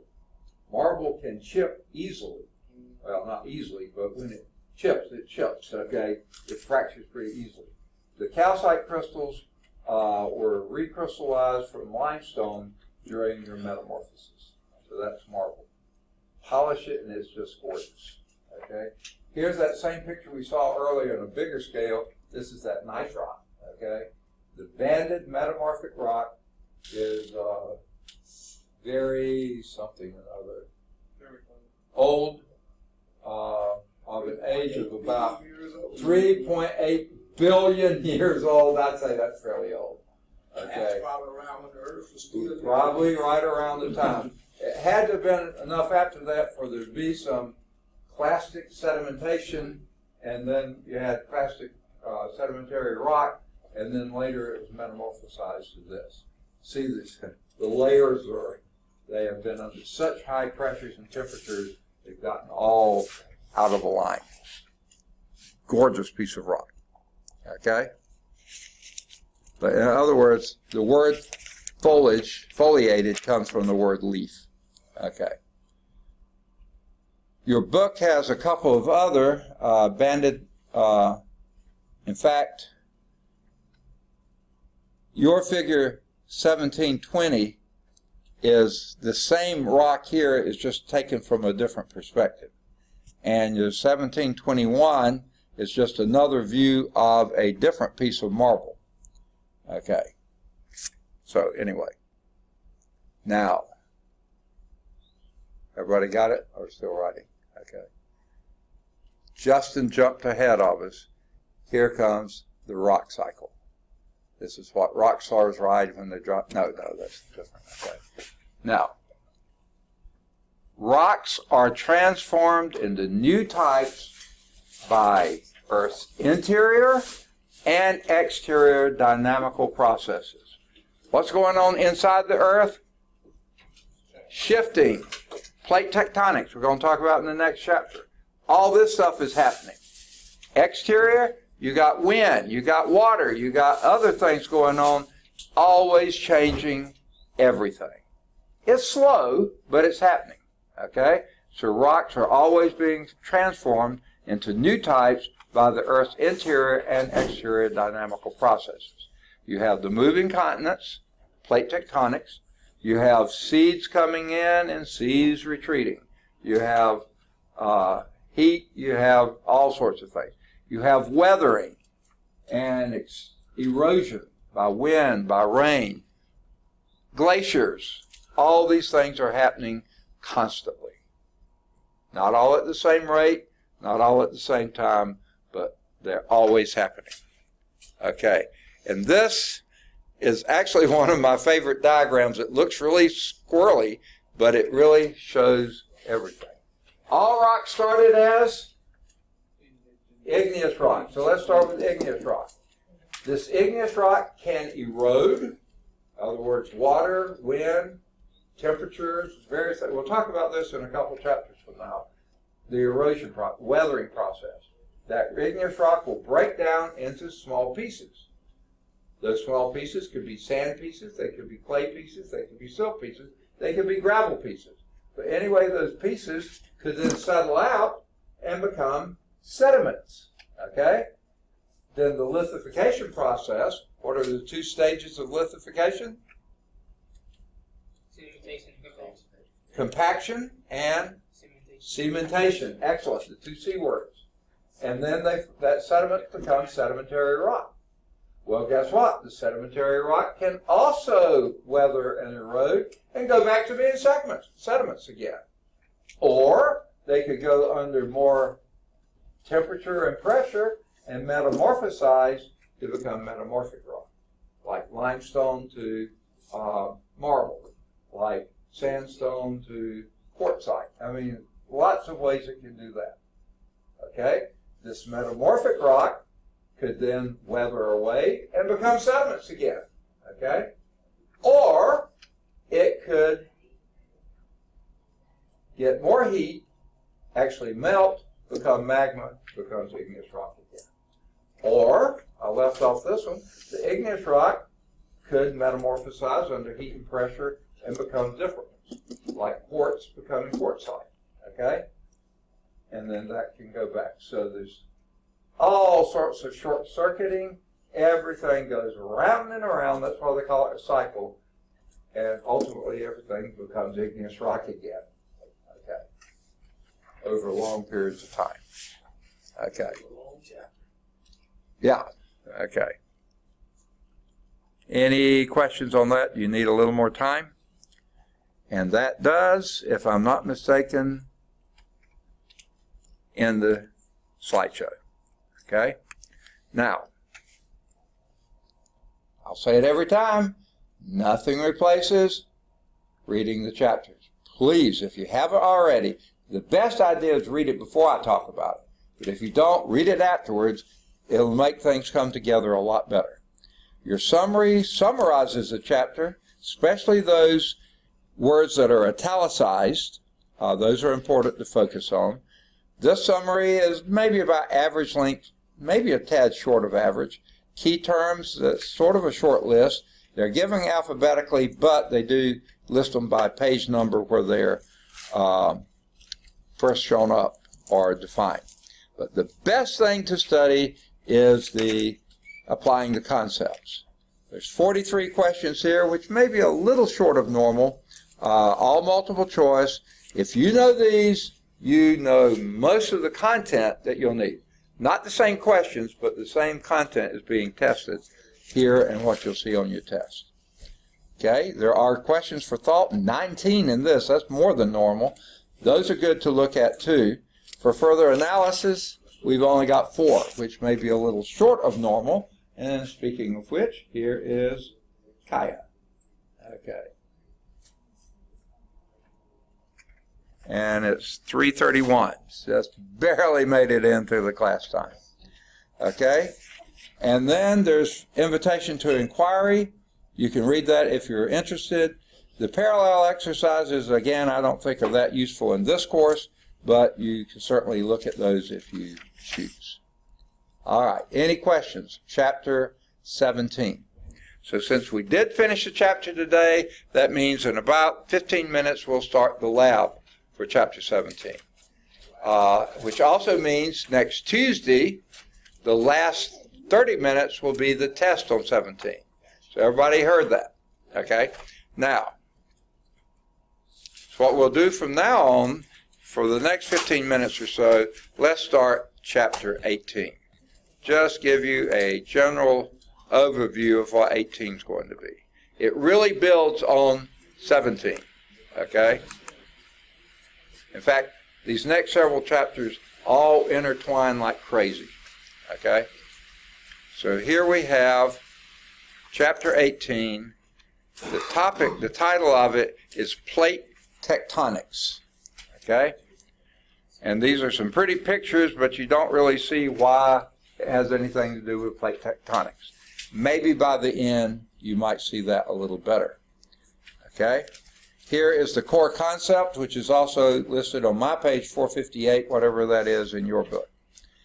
Earth has an internal structure, and guess what? It cycles materials between the surface and the interior.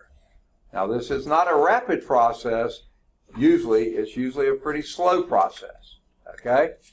Now, the figure at the bottom here, we're going to talk about later in the chapter when it's a lot bigger. Going to take up almost the whole page. But these are the major plates that the Earth's surface is made of. Okay?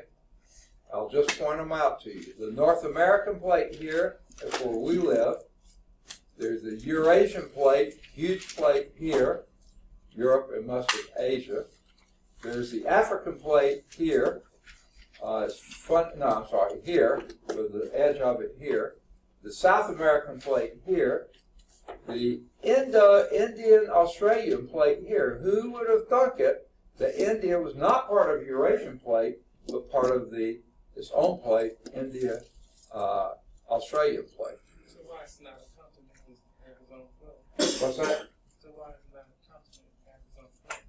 Because part of it's underwater. I mean, it's just this part of and it's not just the crust, it's beyond the crust. This is all connected. Here's the Philippine plate here, the Arabian plate here. Much of that is Saudi Arabia, but there are other countries that are in it too. Here's the Caribbean plate, a fairly small one. The Nazca plate down here, pretty active plate here. Here's the Pacific plate. You have the Antarctic plate down here. The Arctic is pretty much split up between North American and Eurasian. There is a tiny little plate here called the Juan de Fuca plate, and yet it causes a lot of issues. Okay, so Tell me this, Dr. Flowers. say again. I got a question for you. Wherever there's land, you're going to have tectonic plates. Okay, and you don't. Okay, Or, of course that's true, but some of that land may be below water. that's true. Like too. the Pacific plate is all below water. Okay. The Filipino plate is well, I say all. There are islands in the Pacific. Okay, but yeah, the whole surface of the Earth is split into these plates. Right. Everything, underwater, above water, whatever. And not always is a continent on one plate. For instance, India is a separate plate from Nepal and China. And the Arabian plate, Saudi Arabia, even though it's connected by land, is on a separate plate. Okay. So, yeah, it's pretty interesting stuff. So let's look at a brief history of the Earth's interiors. This is 18.1 in the chapter. Now, we think the Earth was formed about 4.6 billion years ago when we were in that solar nebula. Okay, the sun was blowing up and trying to stabilize, and we got blown out there, and then finally sort of formed up about 4.6 billion years ago. Now, if you remember back, that piece of nice rock that we saw, 3.8 billion. So the Earth hasn't even been around a billion years yet. Sounds like a long time, but that was way back there. The early Earth, when it was forming then, was a molten surface, melted on the surface, mostly from bombarding materials. Remember, the sun was exploding. I mean, it was a mess back then. And because all that stuff was flying around in that band around the sun, the Earth was molten. It was all volcanic rock, basically. Okay? But sometime after that 4.6 billion years, the surface began to cool, and it crystallized because it had all been molten. Every rock there was igneous rock. Every one, because it came from molten material. Now, the heat accumulated from radioactive decay led to a second melting, but this time of the interior. This was mostly because of radioactive decay, because remember, those explosions of the sun were atomic explosions. You know, they were radioactive explosions. Okay? So there was a lot of radioactive material there, so it was that radioactive decay, most of that stuff got settled interior, and that made melting of the interior. The melting occurred in pockets, not throughout the interior. Okay? Now, we'll be talking more about this a little bit later, so hang on to the concepts here. Okay? Now, this led to what they call differentiation. That means differences in layers and way things are put together.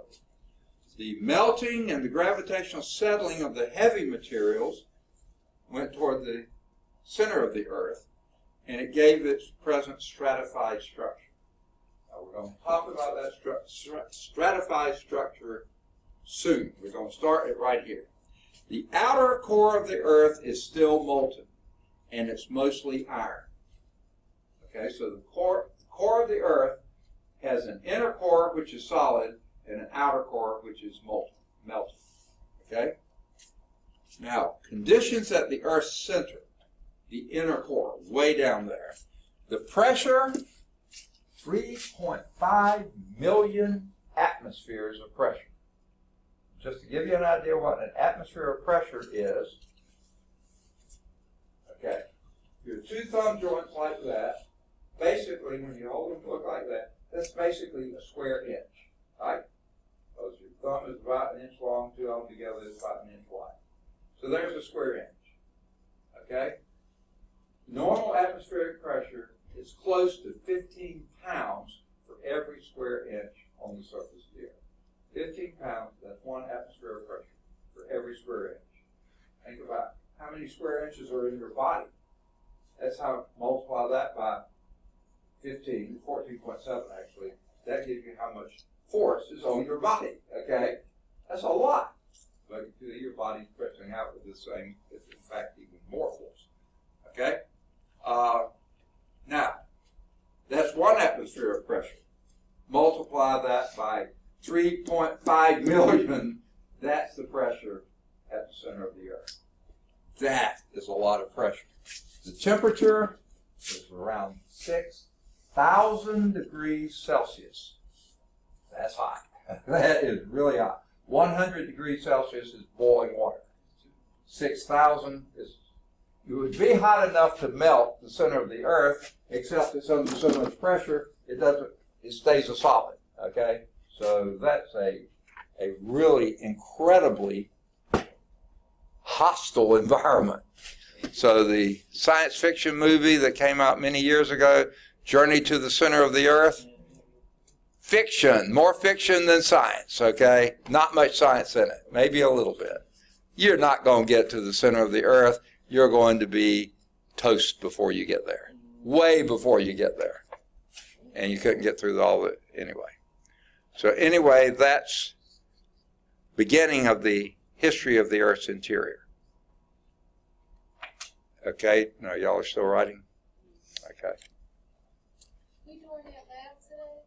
What's that? We gonna do that lab today? Yeah, we're going to start the lab at 3:45. What time is it? 3:41. 4 minutes. Okay? All right. How are you keep on speaking without drinking some water? It's so long. Hey, wait, we had a break not long ago. I got water. Okay, but if you need more, go get it, you know. Yeah, I got me some water and a sip of Coke too. I just need a little more energy. Okay. Still writing? Okay. Yeah.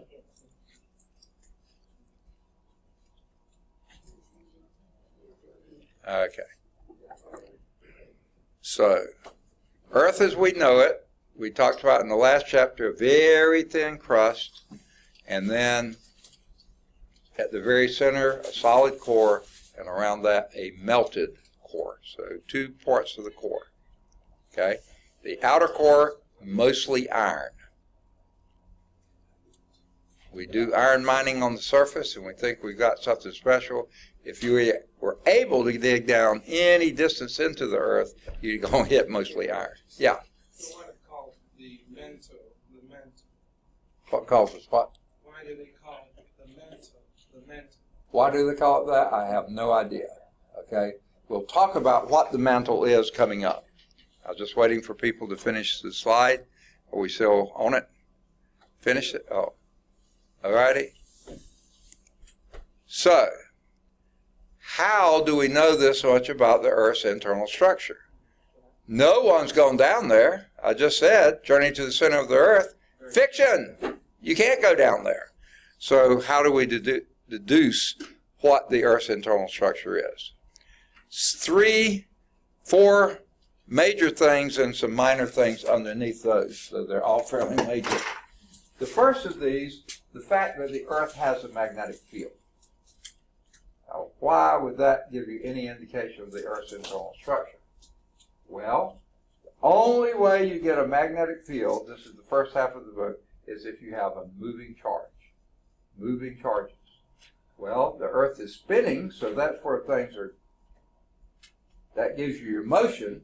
What gives you the charge? The fact that the outer part of the earth, and you mentioned the mantle is the innermost part of the mantle is still solid.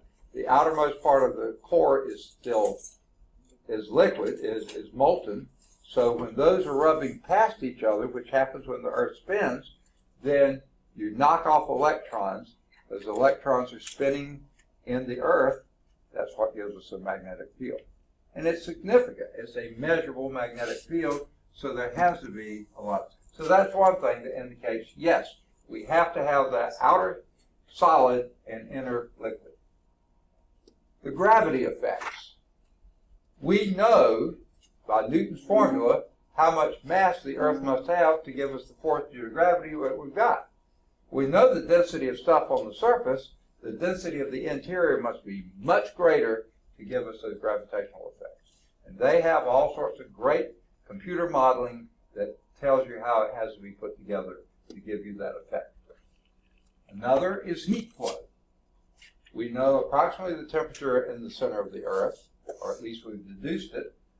We know the heat of the magma that comes up when we have volcanic reactions. Okay, let me finish the slide then. We follow and measure how the heat flows through these various materials, so we can hypothesize what those materials must be. So you're really guessing on what's happening down in the center of the earth, right? Science Yeah, of course. No one's been down there, but these are educated guesses. Yeah, they're guesses, but they're very well educated guesses. Now, this one gives us an incredible amount of information about how the earth is put together, the vibrations of the earth. Now, what causes these vibrations? Earthquakes. Okay? Nuclear explosions will too. Hopefully we don't have many of those, but they aren't as good. The earthquakes, they give us a lot of information. These radiate outward from the earthquakes, these seismic waves. We'll talk about 3 types of seismic waves. Okay? We'll talk about those coming up. And we also can note nuclear explosions because they are almost not as powerful as earthquakes, but you can detect them. Because from the earthquakes, we have developed seismographs which measure these, and they're all over the earth. Every country has them, and they share the data. Science is really the best place for people coming together and sharing them. It doesn't matter what the political philosophies are and other things. Science really unites people.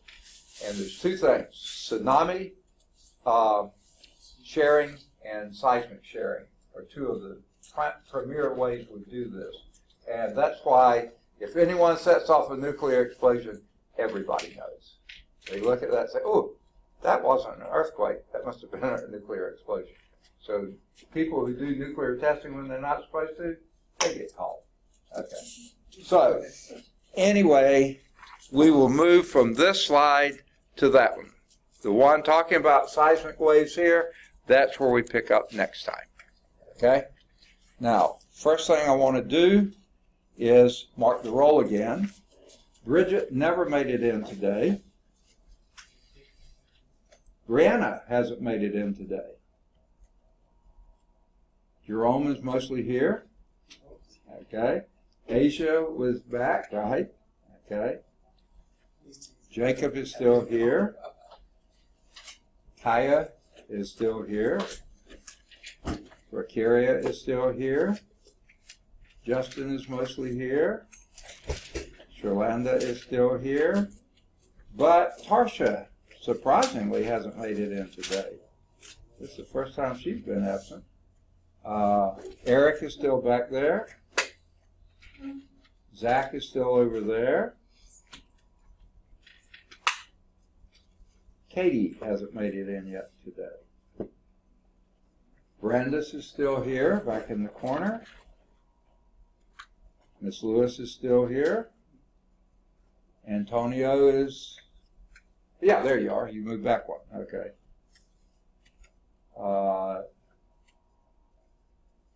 No, David is still here. I was looking for where you sat in the last class, and you weren't there. Tiffany is still here. Kaylee had to leave. Donald is still here. And Shakaya is still here. Okay? 1, 2, 3, 4, 5, 6, 7, 8, 9, 10, 11, 12, 13, 14, 15, 16. 3, 6, 7, 8, 10, 12, 14, 16. Got it. Okay. Now, if you want to, you can take another quick break. I saw you had to have 2 today. Let me turn that off. Because I've got to go find the lab for you. Okay? So you can start reading the lab. Take 1 and pass 2. Take 1 and pass 3.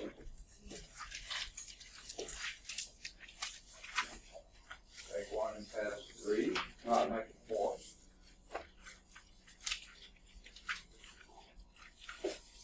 Okay. Trying to get extra ones, don't you?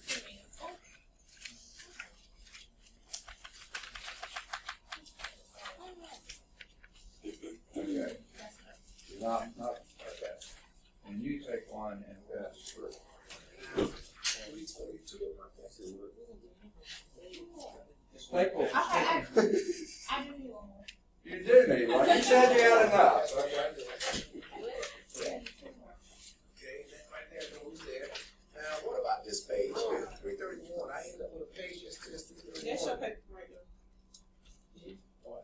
So, Oh, question. Oh, I thought you were. Oh, evidently that's still in the staple again, so. Okay.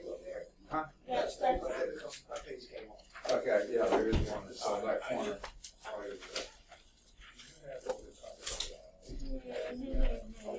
The moon lab?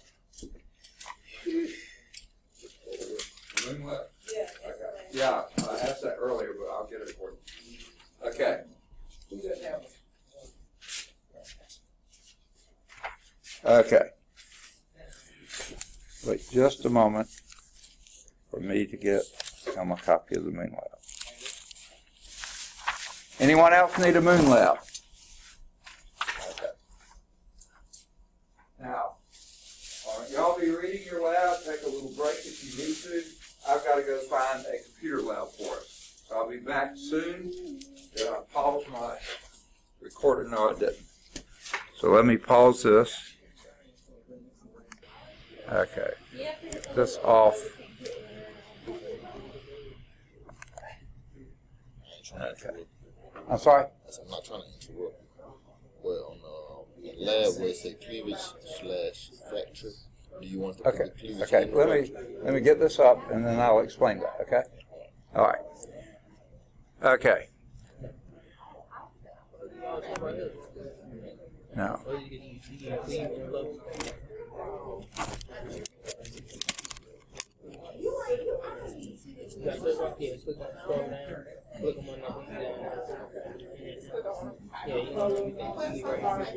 Okay.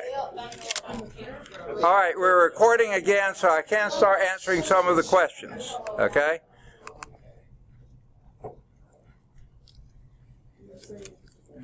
Okay, first, for anyone that were not in it or can't read it, let me write down the website. Okay.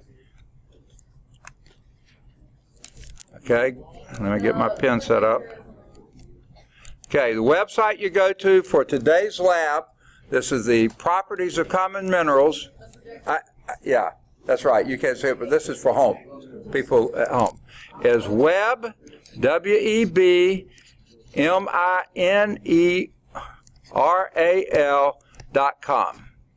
Okay, now if you put an S on it, you'll go to a different site, and that won't have the information you need. Okay, once you get to webmineral.com, then you'll see in one of the tabs there, it says A to Z, right? Click on that tab, and then you get an alphabetical choice. Your first mineral was calcite. So click on the C tab, and then just scroll down, scroll down, scroll down. They're in alphabetical order until you get the calcite.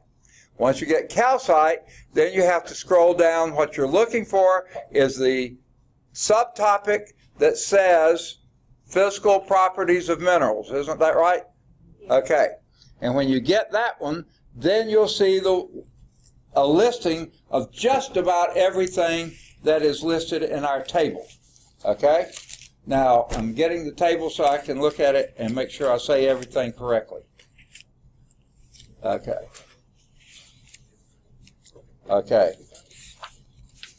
It's physical properties of the crystals. Okay? Now, I want to point something out to you.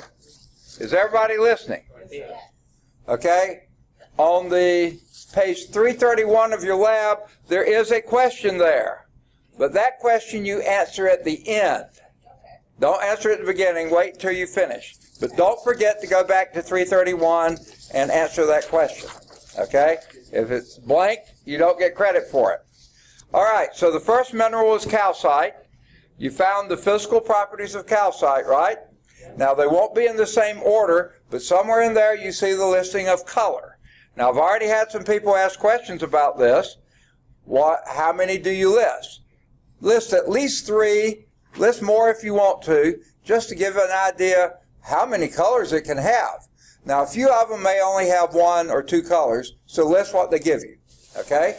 Now, luster is generally listed. Okay? That's usually going to be one word. Metallic, glassy, vitreous, pearly, something like that. So that's usually going to only be one word. Streak is probably listed somewhere near color.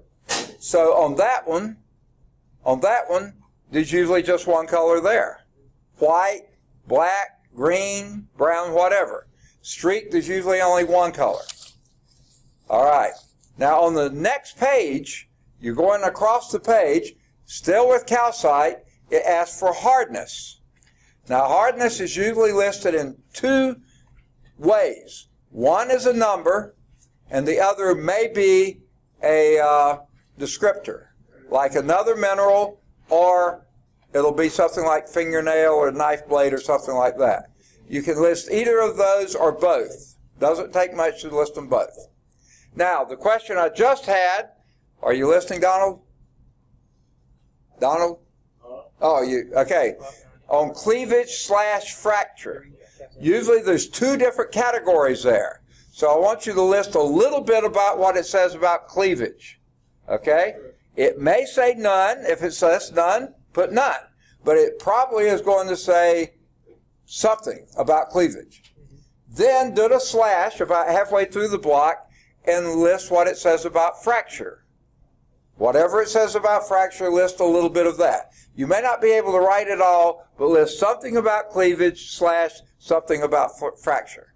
Do enough for me to understand. Sometimes the cleavage will just be a series of numbers. 0, 1, 0, 1, 1, 3, something like that. If that's what they've got, list it. It may say perfect 1, 1, 0 or something like that. So list a little bit of what they say about cleavage / a little bit of what they say about fracture. Now this next one, please, everybody, listen up. Other means density. The most important classification, they didn't put it on the lab. So that's what I want you to put under other, is either density or specific gravity. If it gives density, put density. If it gives specific gravity, put specific gravity. Does everybody understand that last column is not whatever you want to put, it's density and or specific gravity? Okay. Any questions on what you're to write? Now, this is the question that you haven't asked yet, but you will. Okay? I think you'll find calcite, magnetite, pyrite, hematite, limonite. When you get there, I think that's one of them. You may not find limonite. Okay? If you don't, and I know if you don't find limonite, feldspar. I know that one for sure. You're not going to find feldspar. So any that you can't find in your alphabetic table there, then what you need to do is go out for just a moment, go on a search engine, Google or whatever, and type in the name that you're looking for, like feldspar. And then you'll get a listing of minerals that are all feldspar. Okay, then go back to your table and see if you can find one of those minerals. If you find one that's listed under feldspar, then write it over feldspar. Same thing with limonite. Same thing with bauxite.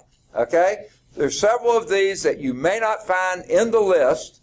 That's the most comprehensive list I found, but there's still a few missing. Because feldspar isn't a mineral. Feldspar is a class of minerals. So pick a mineral, any mineral that's feldspar, write it above there, and then give me the descriptions for that mineral. Does that make sense? Yes, I do. Any questions? Okay.